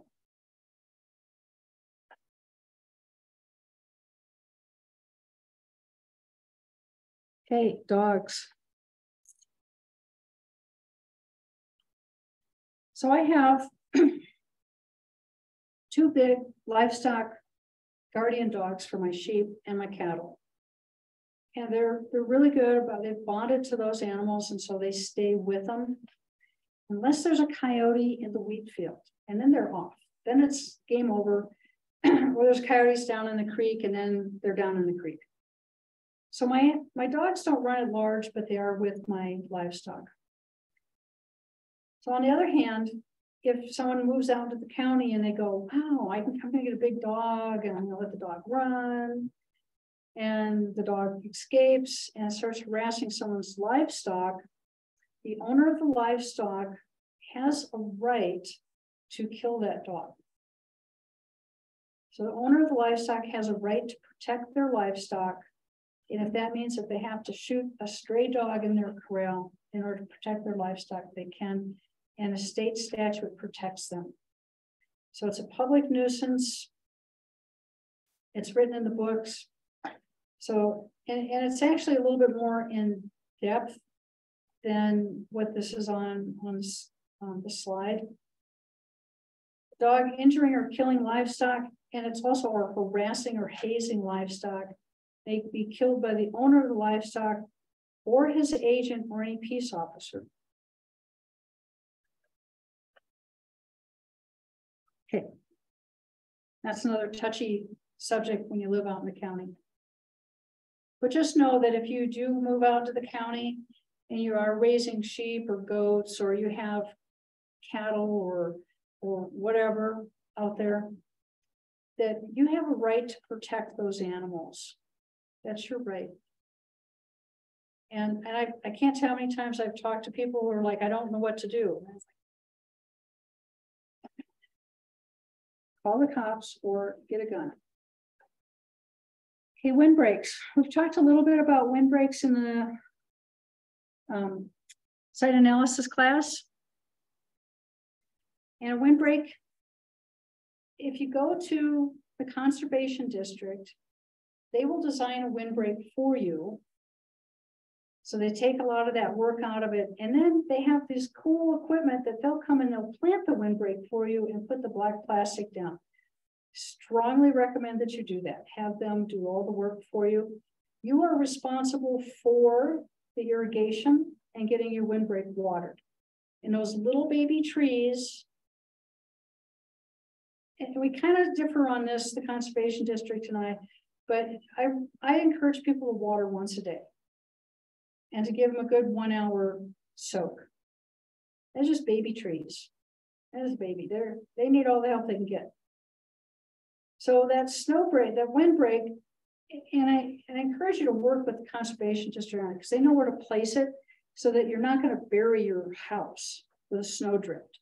And if you go back to that lecture, the site analysis lecture, and snow likes to accumulate on the south side of an east-west line.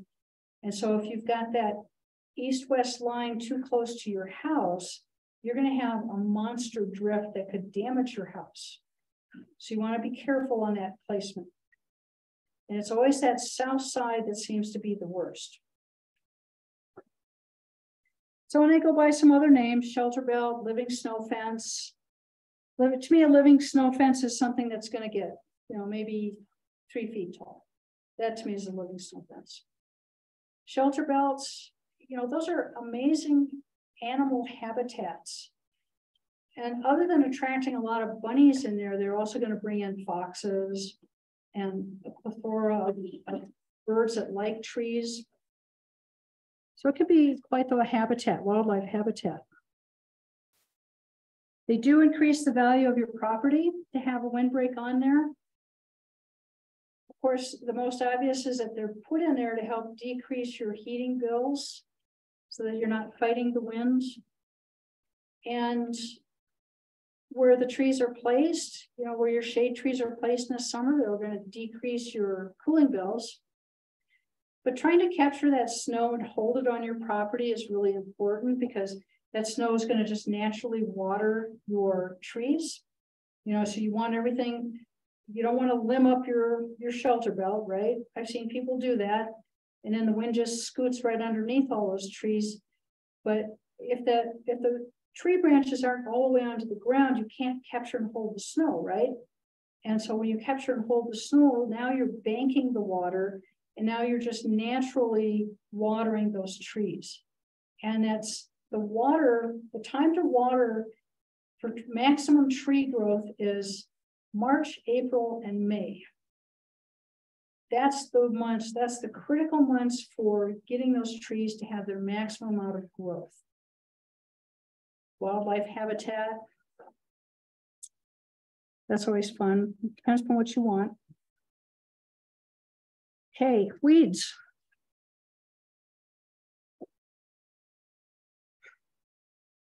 Fences seem to really attract weeds. That seems to be their favorite possible place. So let's take a quick break.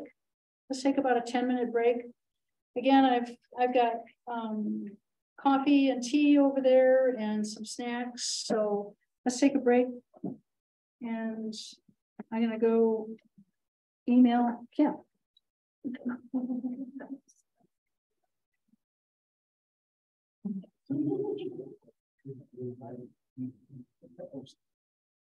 Yeah. Yeah.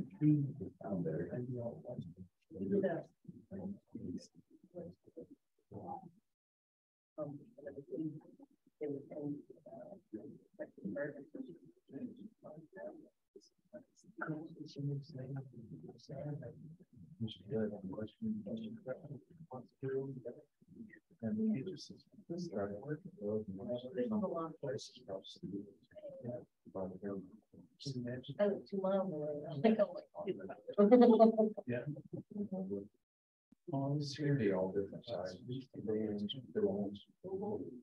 I never seen all this out there. Certain time of year that they'll detach from the ground and push them away. Yeah. They just got one root that holds them. Yeah. They do like one stem, one trunk. It's not for tonight. Yes. Round. Yeah, and stems on that have the seeds in them have an angle. So that when they roll, that angle just goes into the ground, cuts into the ground and drops in the seeds. So yeah, I was going, wow, that's really cool, you know, for it to be able to do that. Rolls across the ground and dropping seeds. Planting seeds. I imagine I can get pretty big. I think I've seen some big ones. I've seen some big ones and little ones that, you know, when you go down the Port Collins, there's a stretch in there on that Highway 25, and you see all of them underneath piled up against the fence. Yeah. And then you go further on down, you don't see them anymore. And there's one stretch in there. All, yeah, and when I was in Kansas, went it along one way one day, and the next day, going another direction. And then they just piled up against the fence. A million seeds scattered. Yeah. Yeah.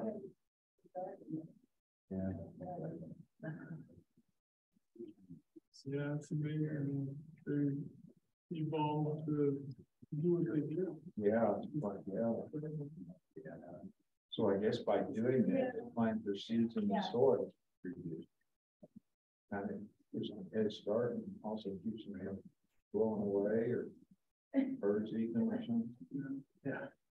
And then that stem on the trunk is, you know, it's brittle enough. It's not the sinuous sort. I wonder if it's like the leaves. They put the leaves on the tree.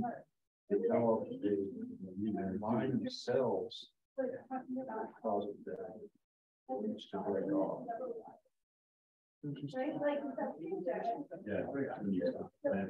So you get it, see two bigger ones and you run it with the car. Yeah. You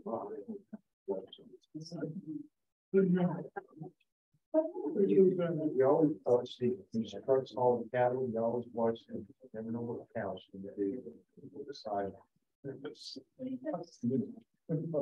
Whoa. And then there's that other thing, don't walk on the green ground streets. Don't walk barefoot on green ground streets. They're talented people all the time. No, she does drive me down, and it's just scary.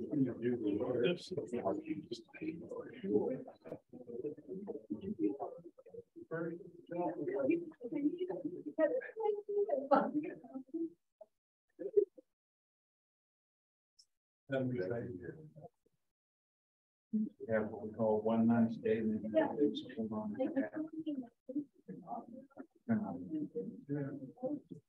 So how long have you been?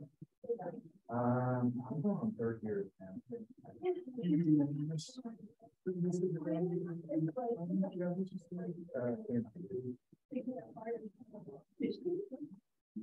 it improvement coming out there? Yeah, it was sweet.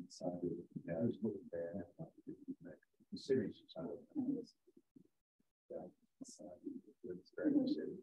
There's so much growth, population growing.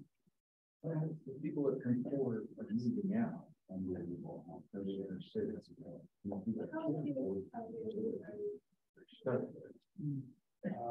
So now the area of the crowd keeps you going. Yeah. Yeah, I lived in the same house for 35 years.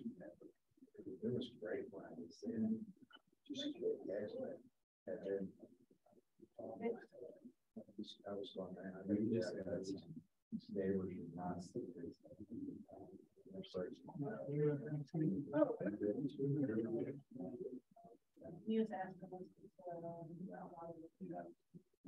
So are you out in the county or did you get? So I'm in the city over there. Your housing over there, there's Prairie over there. Your housing to the south side. A lot of those, I think the water's a little more expensive in the city.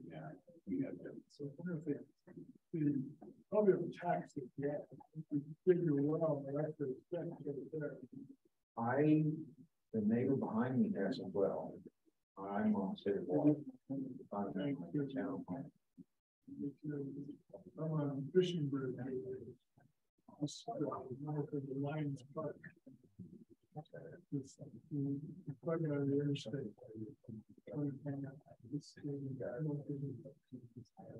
North of the capital. It's a nice town. And they, fortunately, the homeless does the ground. You know, water is the lawn, the lawn there, and that's for the trees. Small, I don't think there's more. It takes me 45 minutes. Well, I have this small, yeah, so it's like 25. And that area to Is that a chocolate bar? I think so.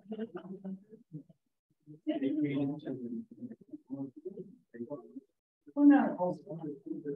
How long it's been? Oh, that's terrible.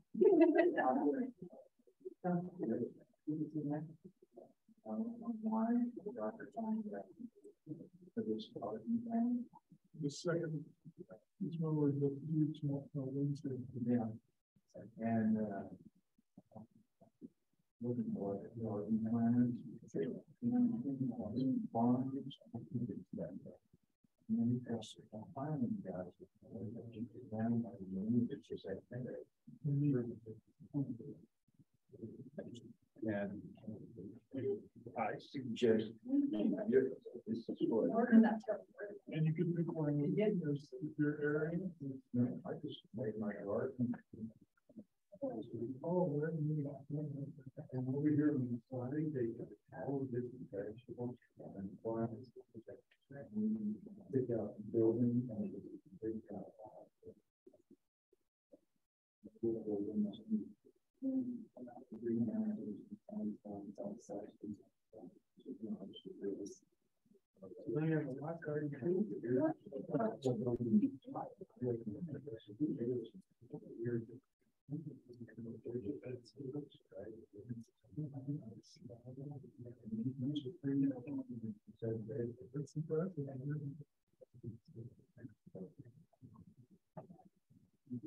You're completely. I think she's giving us the and I had to do it several times. Some of it's a little bit.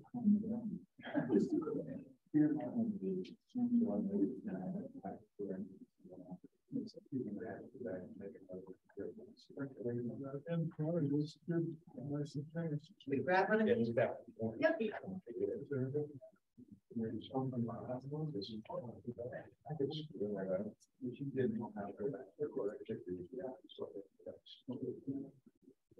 So you know the hospital if you want to. Yeah. No, I don't. Okay, so let's get back for class. And I do have some things to hand out.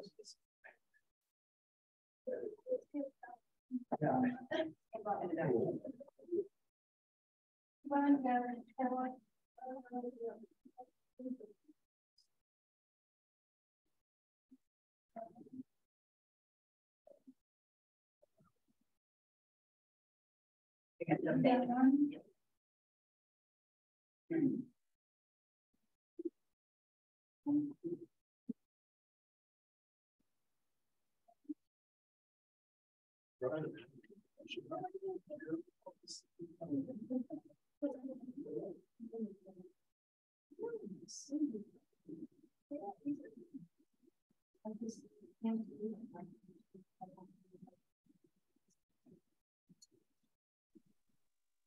So there's a lot of publications out to help you combat the weeds. And one of the ways is to go back and reseed with wildflower seeds or plant wildflowers.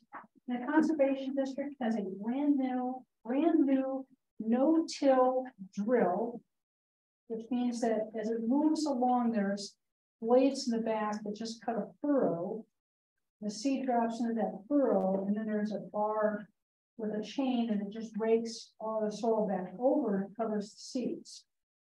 So that means you're not ripping up, you're tilling, plowing, you're just putting it in the most non-invasive way possible.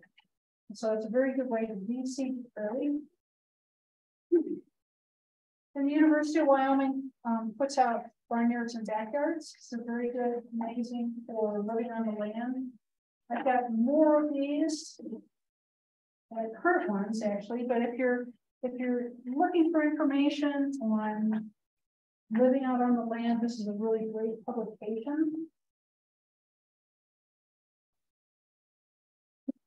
Because once these weeds get going, they're really, really difficult to take back. They are survivalists, they're opportunists, and if there's bare spots in the soil, they're gonna take advantage of that over grass, and they'll outcompete grass every time. They like exposed or disturbed soils. So if you're out on the prairie and they've had to dig up a big area to put in the leach field or the septic tank or around the house, it's going to be disturbed soil. That's going to be challenging to get reestablished back into grass. There is a very narrow window for getting your grass seed in the ground and getting it to germinate. So I go by the Farm Service Agency's rule of thumb for when you should have seed planted out on the prairie. And that's Mother's Day.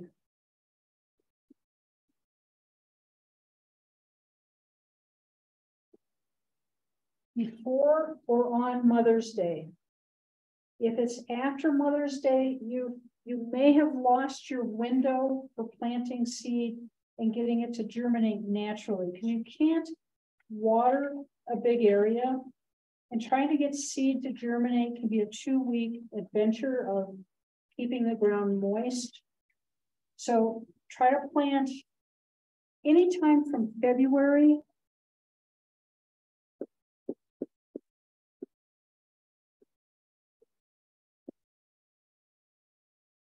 to Mother's Day.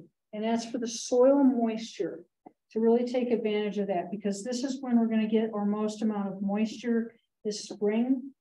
This is where it normally theoretically comes fairly consistently, where it stays on the ground and it keeps the ground moist so that these seeds can germinate. But once you start getting in the drier season, after Mother's Day, you start getting into June, you've lost that window. And if you try to seed in the summer, all you're doing is feeding the birds or feeding the insects, or the wind is going to blow it away.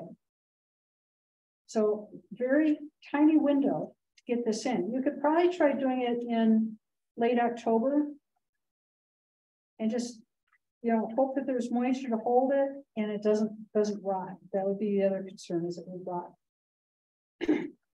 Doing a no-till drill is going to be the best way to get that seed into the ground. And again, that no-till drill just does little furrows. There's blades on the back, and it does little furrows. And there's a seed tube, and the tube just drops in a seed, and there's a wheel that rotates internally. And so a seed will drop in like every inch apart. And then there's a bar behind it with usually a chain is dragged so that it covers that seed back up with soil. That's the best way to get your land seeded. If you go out there and you're doing this, you're throwing seed around, right?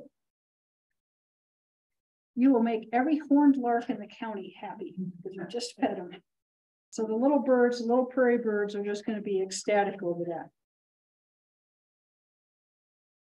Would you recommend the same for in town, like the same time frame? For non-irrigated areas, yes. Yeah. If you've got an irrigated lawn and you're going to rip some of it up and you're going to plant a wildflower island, that's pretty easy to do that irrigation. You can get a permit. So if you want to do, if you're in town and you want to rip up some of your lawn to plant flowers, plant a wildflower island, you can get a permit from the Board of Public Utilities to water that, because you need to water every day. You need to keep that soil moist. Don't ever let it dry out. And it takes about 2 weeks to get that to germinate and come up. So it's a 2-week babysitting job. You're not going to take a vacation in this time.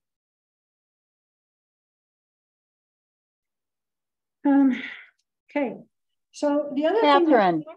Yes, PJ. Now you said to get a hold of the Board of Public Utilities, they will help you do that? They'll give you, you have to get a permit from them. Okay. Water on on the days you're not supposed to water. So when you seed a lawn or you put a new sod in, you've got to get a the Board of Public Utilities. The same thing if you rip out some of your lawn and you're going to put in wildflowers, wildflower island, then you still have to get a permit. That's okay. That's the only thing they're going to do is give you a permit so that they don't come and give you a nasty note and say, what are you doing? Okay. So I don't go off to the Hooskow, right? Yeah, exactly. Thank you.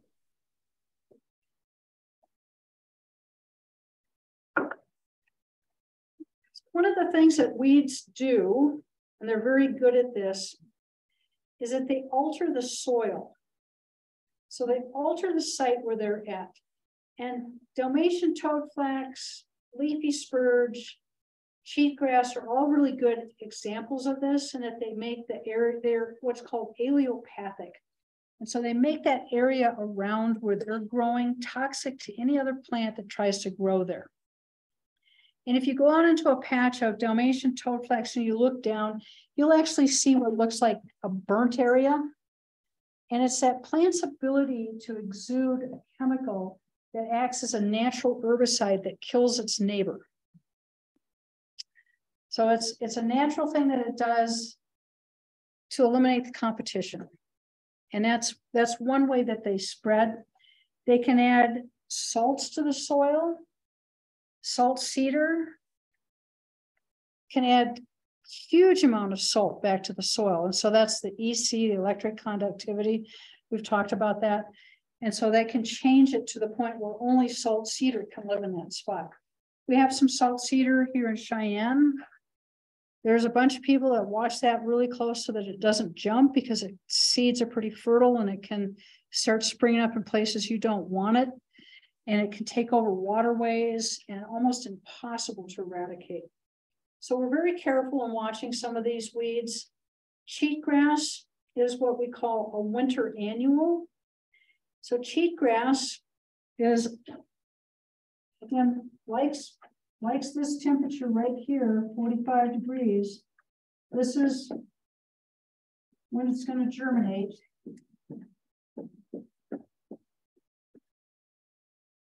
So about November. It's a winter annual.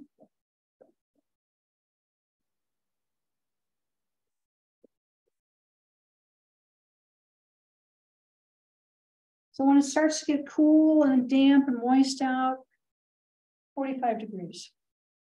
And it's germinating. And you don't really notice it until it's about 3 inches tall. And it has a purple, the young plant has kind of a purple look to it. Looks just like grass, but it's almost the color of your shirt. Yeah, it's that color. I'll do a visual right here. Yeah, it's almost that color. So it's very, very interesting. This last year was one of the few years where I was actually grateful to have cheatgrass, because it was one of the few things left for my animals to graze on.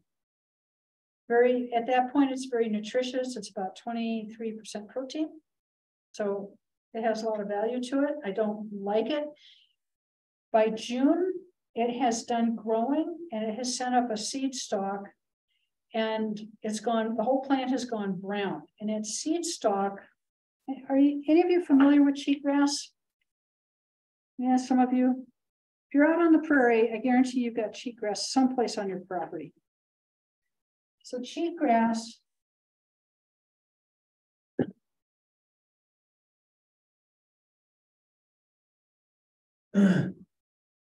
when Governor Meade was governor, they had a task force to talk about cheatgrass. Did anything ever come out of that? We've continued to do a lot of research on it. UW used to have a weed specialist that did that. They've looked at some natural controls for it. It's just such a tough customer. There's some herbicides you can put down, but the herbicides have their drawbacks. There's one called Plateau and another one called Exceed. And you put them down just before this, so like the end of October. I mean, you got to watch the weather like hawk. So you got to put it down before this germinates. And so when you put Plateau or Exceed down, it's very effective on this. It'll keep this down for anywhere from 1 to 3 years. But the downside is you cannot go back in and reseed after you put those down. So you need to hope that there's enough native grass that can come back and grow well. But cheatgrass has got this, again, it's almost as bad as, well, it's worse than needle and thread grass. It's got this ball on it like that.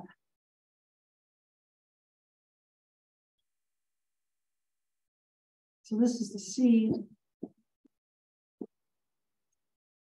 And it turns brown. There can be anywhere from 50 to 150 seeds per plant. And if an animal is run out of food and now this animal's got this to eat, it gets packed up in their cheeks and in their gum area. And it causes a lot of abscesses and sores, which equates to, this will cause you a vet bill. Look at it, go, oh, vet bill. So that's the problem with it.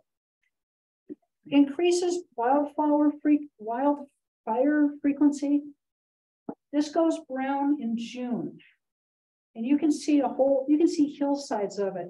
And if you look at some of the subdivisions on the west side of I-25, where they've mowed and mowed and mowed, and the only thing that's growing now is cheatgrass, and the whole hillside is cheatgrass. So they've got, there's a couple houses, you know, here's the house on top of the hill. Because by golly, I gotta live on top of the hill. Right? And this is all cheatgrass. If this catches on fire, fire loves to go uphill. It will just race. So there's a lot of problems with cheatgrass in that it does cause, you know, it goes brown, and it's a concern. It's a huge concern. This is another problem of excessive mowing and trying to control cheatgrass. UW up at Lingle has got several test plots, and they did that. So back when Governor Meade was in, UW did all those test plots, and they've tried grazing it. They've tried spraying it. They tried grazing and then spraying and burning it. They tried all sorts of stuff.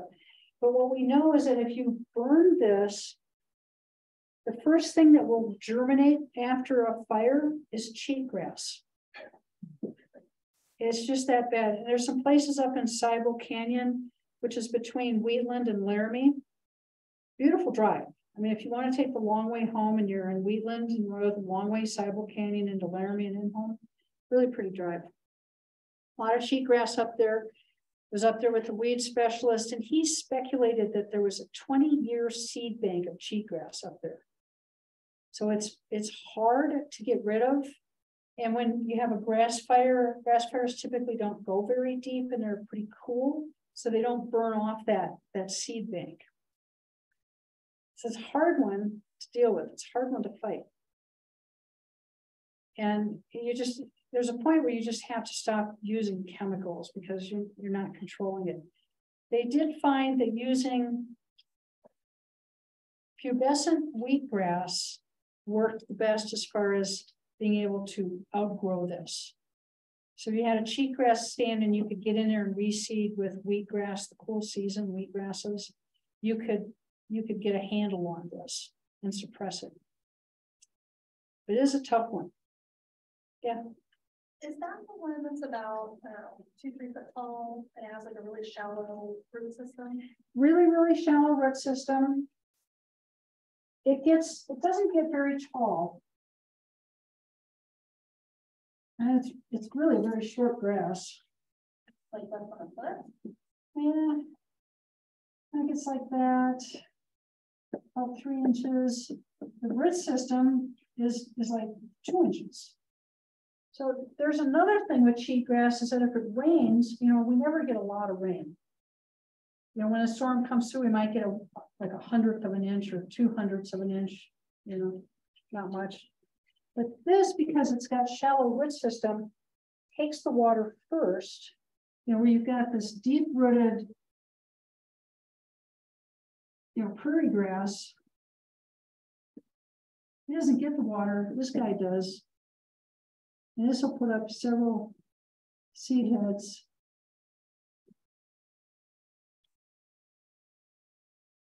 Turns brown in June.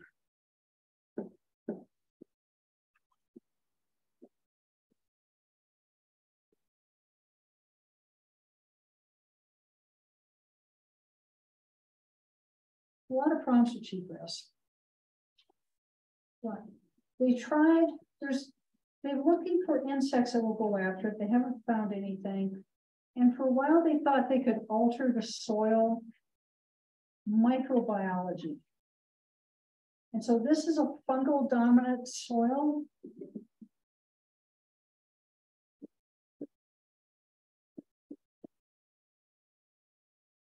That's what this guy likes.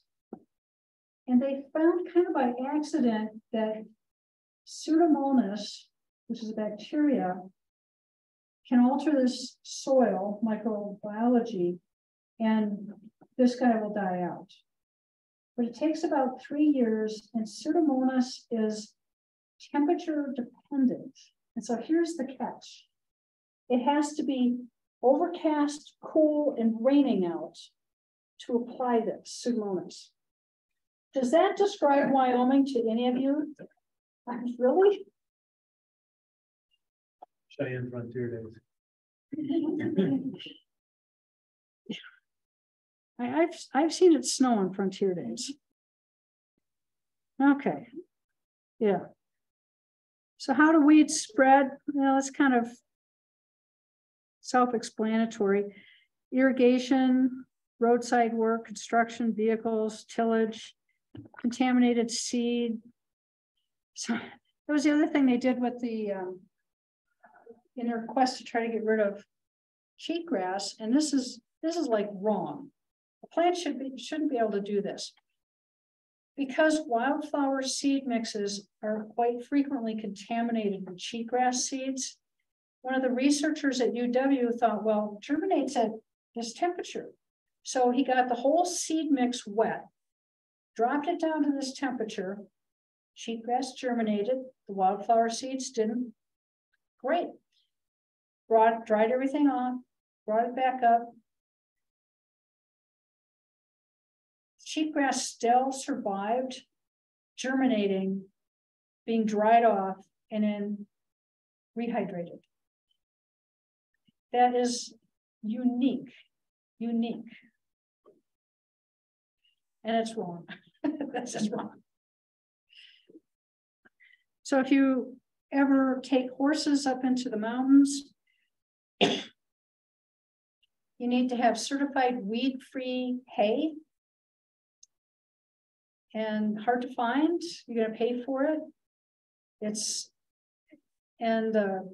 The state will come out and inspect your hay field, and then they give you special twine to do the bales with, and it's a kind of barber pole colored twine so that it marks it out from other hay.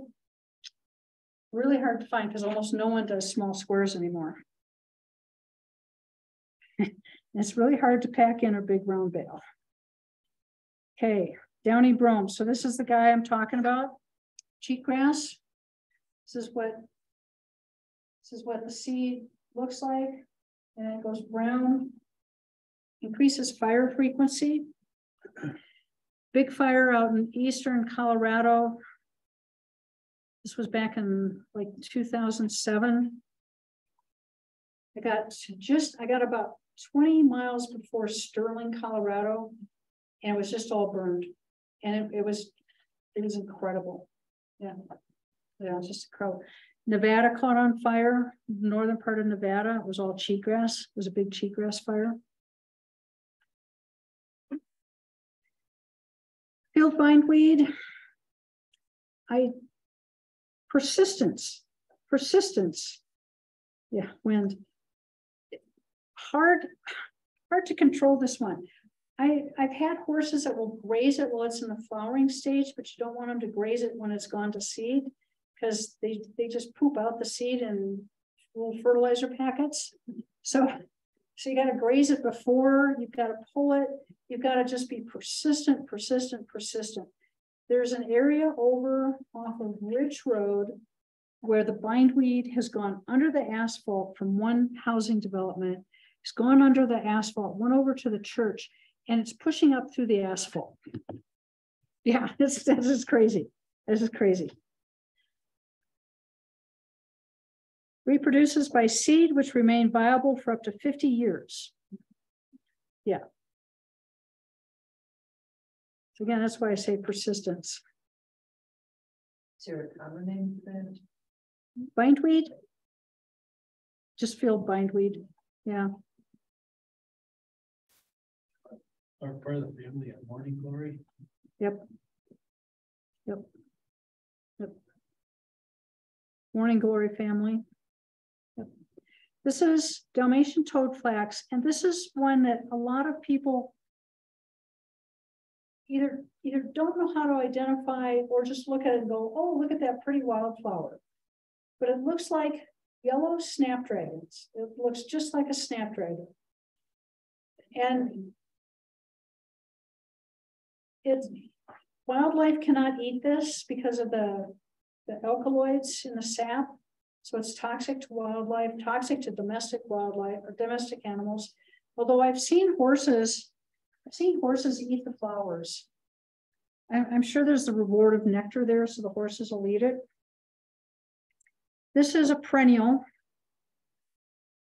It's deep rooted. It is very hard to get rid of. I have pulled it. I find it on my pasture and I pull it, I hand pull it, and that seems to work. Even though it's got this big underground root structure, pulling it seems to be okay.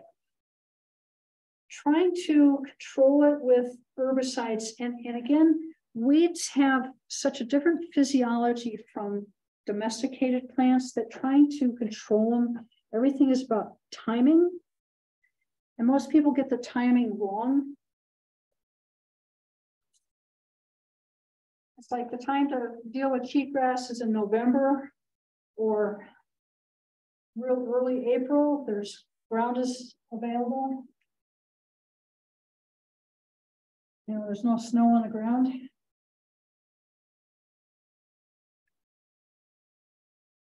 And again, if you're out in the county, you've got to, it helps to know your soil, because the last thing you want to do is put down an herbicide and think you're okay, but end up with it in your groundwater.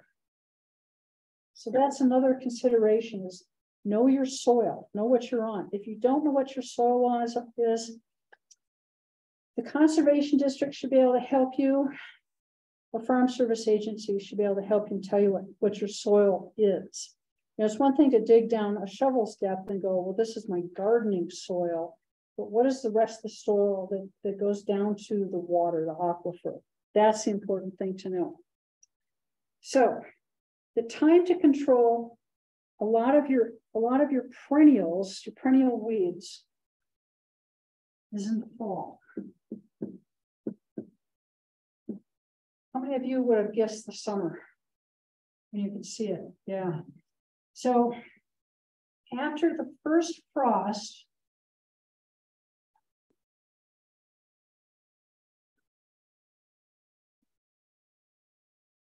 is when you want to spray this.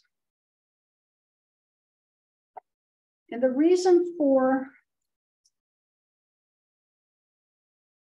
spraying it after the first frost is that the frost tells the plant that winter is coming. Days are getting shorter, nights are getting cooler, then you get hit with a frost.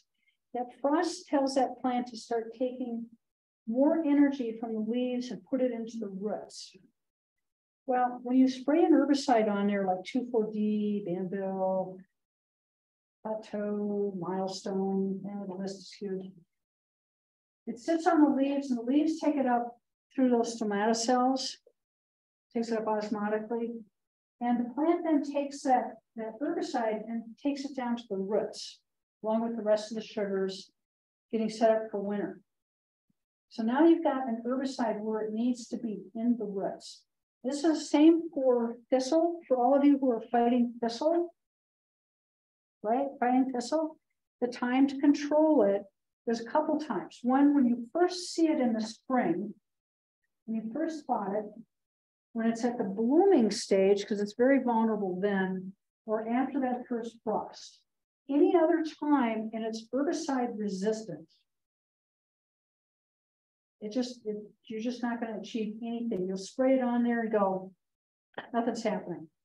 And it's because it's the wrong time to spray it or treat it. So there's just a couple of windows, very narrow windows, to treat these guys with herbicides. This is leafy spurge. And again, it's got an alkaloid sap. And again, it's not palatable to wildlife or livestock. They do have goats trained to eat this stuff. And so once in a while, you'll see Lanny coming through and you'll see goats along Crow Creek in Cheyenne, and they're controlling the leafy spurge with these goats. And I've been watching them fight this for over 20 years, and there's, after 20 years, they're still trying to outgraze leafy spurge, and leafy spurge is still winning. They have it on the base. The base doesn't do a lot about it. There's quite a bit north of Cheyenne. But this is another one that just requires a lot of persistence in trying to eradicate it. You do not want this on your property. It outcompetes the native plants. And so when you start having these invasive plants outcompeting your natives, you start losing your wildlife diversity. So you have to go back and say, well, what does wildlife mean to me? Birds, butterflies, native pollinators, bumblebees, those all fall into that category of wildlife. And depending upon what organization you talk to, like Pheasants Forever, but they consider bees, native bees, to be a keystone species. And that means that these bees are running around and pollinating flowers that are producing seed that feed their birds, that feed other small mammals. The small mammals then feed bigger mammals. And so they look at bees as being a keystone species. So when you start getting these non-native invasive weeds like your leafy spurge, your toadflax, your thistles, they outcompete and you start having a net loss. So for everyone who sat through Habitat Hero program on Saturday, you're probably hearing a rerun, hopefully. So you want to be very careful with these weeds, and you want to try to replace them, get rid of them, fight them, persistence, and try to get native plants back in. Okay, here's another fun one. This is Russian thistle. Some of these guys get huge. I mean, almost like the size of a small Volkswagen Beetle. It's an annual, and once it germinates, it looks just like grass. But if you reach down there and pull it, it's very thick and leathery. So you can quickly learn to identify it just by touch and feel, and then start to pull it when you find it. I've tried grazing it with not a lot of success. So one of those big old tumbleweeds, anywhere from 20,000 to 50,000 seeds. So that is a lot. And as it rolls, as it tumbles, it's throwing those seeds. So that's how it disperses it. The flowers are very small, inconspicuous.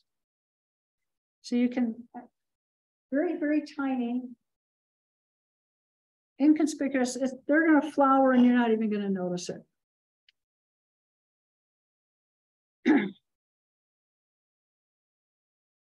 And again, it does threaten native plant ecosystems, but if it gets into your fence, it can pull a fence down. So that's something that I'm always fighting out where I live is the Russian thistle. When it catches on fire, it is explosive. And this is what gives the prairie kind of a bad rap for being, flammable, because people see these things explode when a fire, see that catches on fire. It's fast because there's a lot of natural creosotes in there. And so it just kind of goes squish. And it's a big, tall fire that jumps way up. And so the prairie gets a bad rap as being flammable, and people go out and mow the prairie, and then they end up with more weeds, and they end up with more of these guys. So, okay. Yeah, yep. And then when it's in this green stage, there's a lot of little thorns on it. And so it causes contact dermatitis. So you can end up with some skin problems from trying to pull it when it's in the big stage. Windborne pollen. So for those of you with pollen allergies, this doesn't help it at all.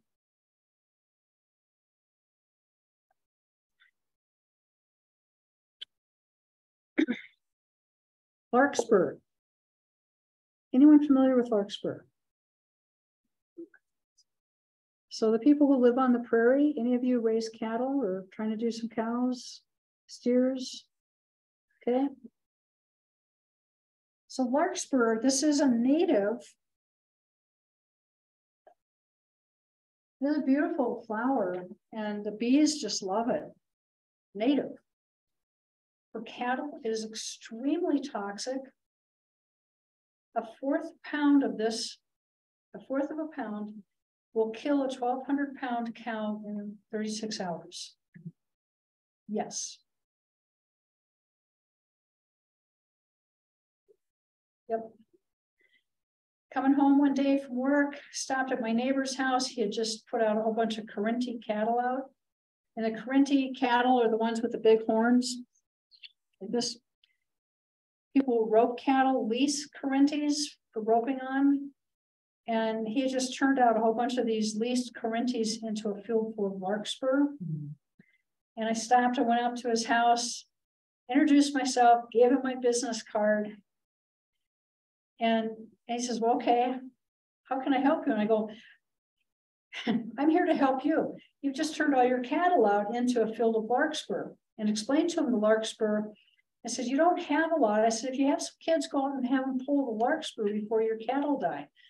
And I couldn't get out of his way fast enough. I did another yard call where a guy had bought 150 acres and he wanted to raise a few head of cattle. He's like, gets me out there. He lives on top of a hill. It's a beautiful place, just gorgeous. And he goes, now I want you to point out the larkspur. We're going to go for a walk and you point larkspur out. And I said, I don't have to. I said, you see all that blue out there in your pasture? That's larkspur. He had almost 100 acres of larkspur. Yeah. Yeah. So all parts of the plant are toxic. Seeds, leaves, flowers, roots. It can get about 4 feet high. I've only ever seen it about, well, that year I saw it 4 feet high. Typically I see it about 2 feet tall, 18 inches to 2 feet tall. Again, it's a beautiful plant. It's native. It's beautiful, but it's very toxic. If you don't have livestock, enjoy it.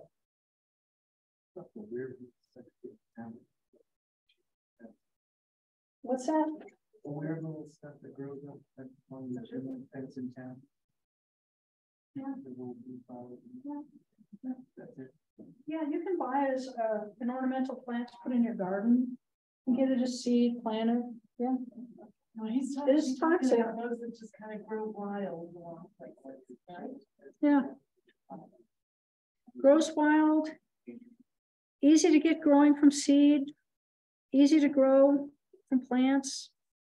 Very palatable, which is why it's so deadly to cattle. That's why it's so dead. It's tasty. It's probably sweet. They'll eat a lot of it. Quarter pound. Quarter pound is it. Sheep and horses can eat a lot before it causes them problems. There really is no antidote for larkspur poisoning.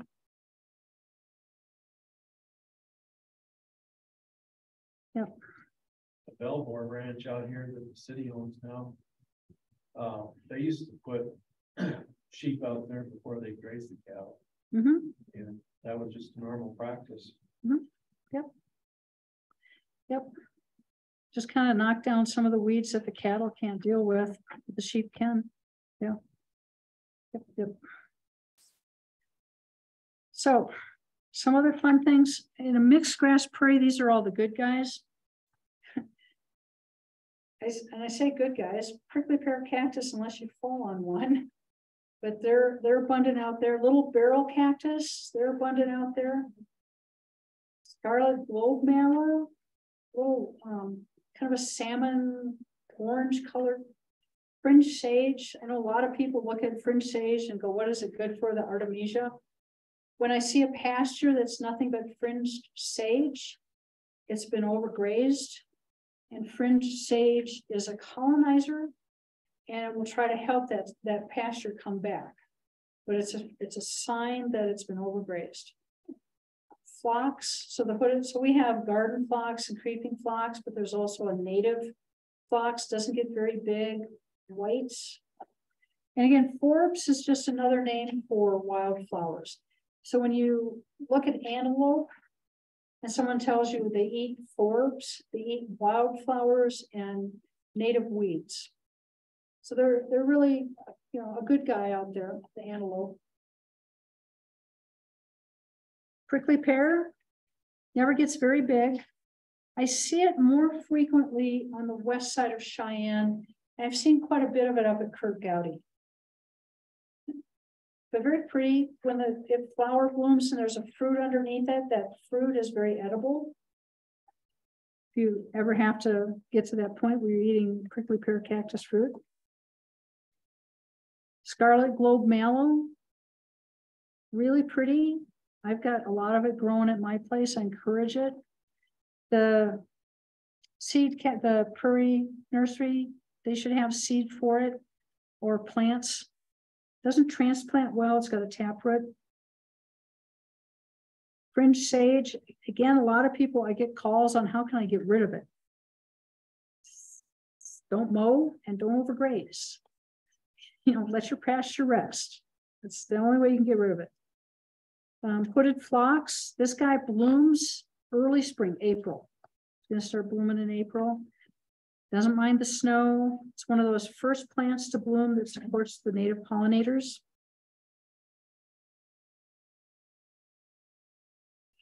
Hey, small mammals, rodents, rabbits, hares, prairie dogs, pocket gophers, ground squirrels, and mice. Rabbits. I get a lot of calls on these guys in the summer about how can I get rid of them? If you're out on the prairie, stop mowing.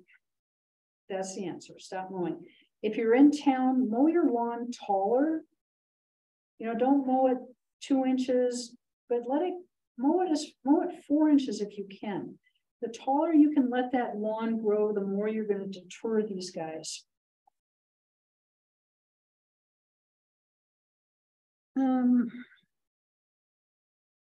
Yeah, that's some cottontail damage there.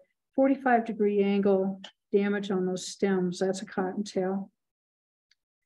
Little nibbles off the side of the trunk. That's cottontail. 18-inch fence. It depends. It depends upon the year. Remove brushy and weedy habitat. If you can let the native grasses grow and let them grow tall, that's going to be your best deterrent for it. I have a lot of rabbits out at my place. Most domestic dogs can discourage rabbits, maybe, maybe. And I put it that way. I have 5 dogs. 3 of them are corgis who think they need to herd everything.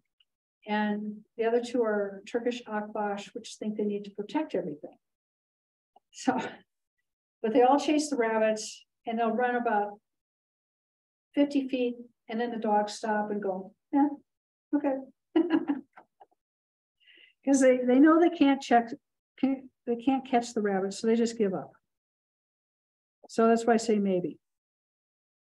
Tree guards, all my trees are protected because the rabbits will go after the bark on the trees and they'll girdle a tree in a heartbeat. So protection on your trees is very important. How long do you like the protection on there until Until it gets bark. As long as it's tender, soft cambium out there, they'll go after it. But once it starts to get corky, then the rabbits leave that alone. Yeah, they don't want to work any harder than they have to. Hares, hare population comes and goes. I mean, that's very cyclical. So sometimes you'll see a lot of hares, so the population's up here, then it drops. Mostly out on the prairie, there's big animals. They're big. And again, I down at a friend's house out on the prairie, they had Jack Russell Terriers, and the Jack Russells wouldn't even chase them anymore. So that dogs themselves can get discouraged by the rabbits, and so they give up. Again, don't mow, let that get tall so that they have to, if the animal can see over the grass, they're golden. It's when they can't see over that grass that they go, I've got to move someplace that's more protective for me. And so they want that mowed or overgrazed area. Same thing with prairie dogs. There's a couple areas in Cheyenne, in some very high-end neighborhoods that are on acreage where they have just mowed it. They're trying to make it look like a golf course, and they've just mowed it to death. The prairie dogs have moved in. Prairie dogs are very destructive. Not a lot you can do. You can try poisoning them. You can try shooting them. You can try. The list of things that people have done trying to get rid of prairie dogs is hilarious. And if you right down to pumping propane down their holes and lighting it off,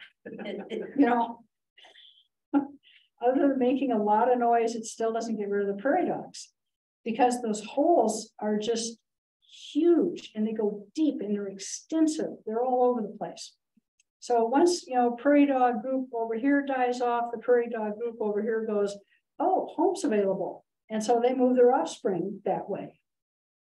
And so it's hard. But again, a prairie dog, if you watch them, they're always sitting up, right, on those hills, and they're looking around. They're watching for predators. And they love that open space where they have a huge vista.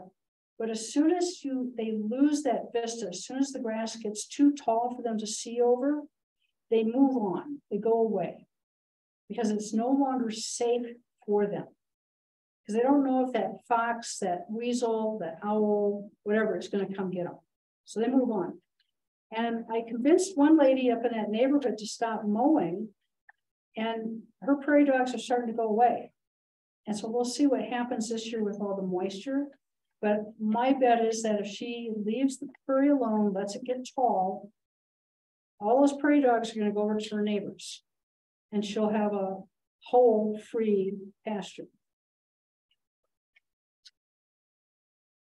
They don't hibernate, so they're active year-round. Extensive, dense colonies. They will clip that grass. I've watched them prune bindweed down to 1 inch tall. The other problem with these guys, the prairie dogs and the ground squirrels, is that they bring some really bad characters with them. It's kind of like you get prairie dogs, and then the Hell's Angels move in. And those are your rattlesnakes and your black widow spiders, because they like prairie dog holes. And so if you go to a prairie dog hole or a ground squirrel hole and you look down in there, you're most likely going to start seeing spider webs. And if it really smells bad, it's probably snakes down in there too. Pocket gophers. These guys, again, they don't hibernate. They're active 24/7. They like cool, moist soil.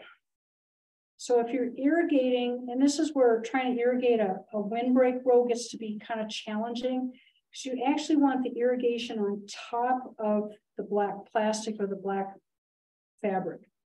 You don't want to create a real wet area underneath all that. You want to just water the tree only, because a pocket gopher likes that cool, moist soil. That's their happy.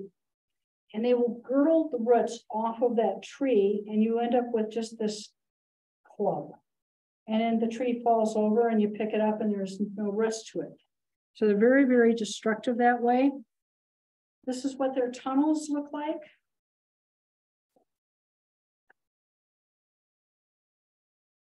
This is what it looks like, can look like in a field or an over irrigated lawn. They're very, very hard to get rid of. Very hard. This is, they get in alfalfa fields, they get in cornfields, and there's poison baits for them. The baits really are, I'm kind of on the fence about them. I won't let my husband use the poison baits for them in our fields. And so he's just, it's a point of contention between the two of us, because I don't want to kill off-target animals. So that's the problem with using those poison baits. If you go to Murdoch's and buy ground squirrel poison, but your risk is, if someone's cat or dog or another wildlife digs up that dead animal, now they're getting that poison too. So I have some issues with that. This is what pocket gopher damage looks like. The roots are gone, and it's just sort of this club, this thing. Domestic cats, hawks, owls. I had a cat, a barn cat that would routinely go dig them up and bring them to me. You know, Mom, breakfast, you know, but thank you. I had one in my high tunnel that I saw these huge mounds in my high tunnel. It was like, oh. And then I realized that it was actually rototilling the soil for me, and I was kind of okay about that. Are they also known as voles? Different creature. Yeah, different creature. Two different things. Ground squirrel doesn't look much different from a prairie dog, just smaller. They do hibernate, which is the good news. So you won't see them. So these are the guys that if you're out in the county, and all of a sudden this little squirrel pops up and runs across the road in front of you. Those are the ground squirrels.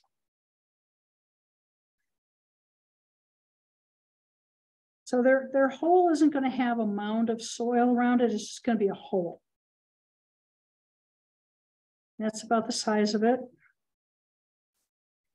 Again, don't mow the grass. Let the grass get tall. Best control of all, right there, the fox. Absolutely best control. If you've got a fox in your neighborhood, you're not going to have rabbit problems. You're not going to have pocket gopher problems, ground squirrel problems, because he's the best. Hands down. So, right. So that's my lecture for tonight. We'll see where Kim's at. So maybe Wednesday night we'll have the Funflower class. Any questions, thoughts, comments? By now you all should know that don't mow your prairie, right? Don't mow the prairie. Don't overgraze it. Hard not to do sometimes.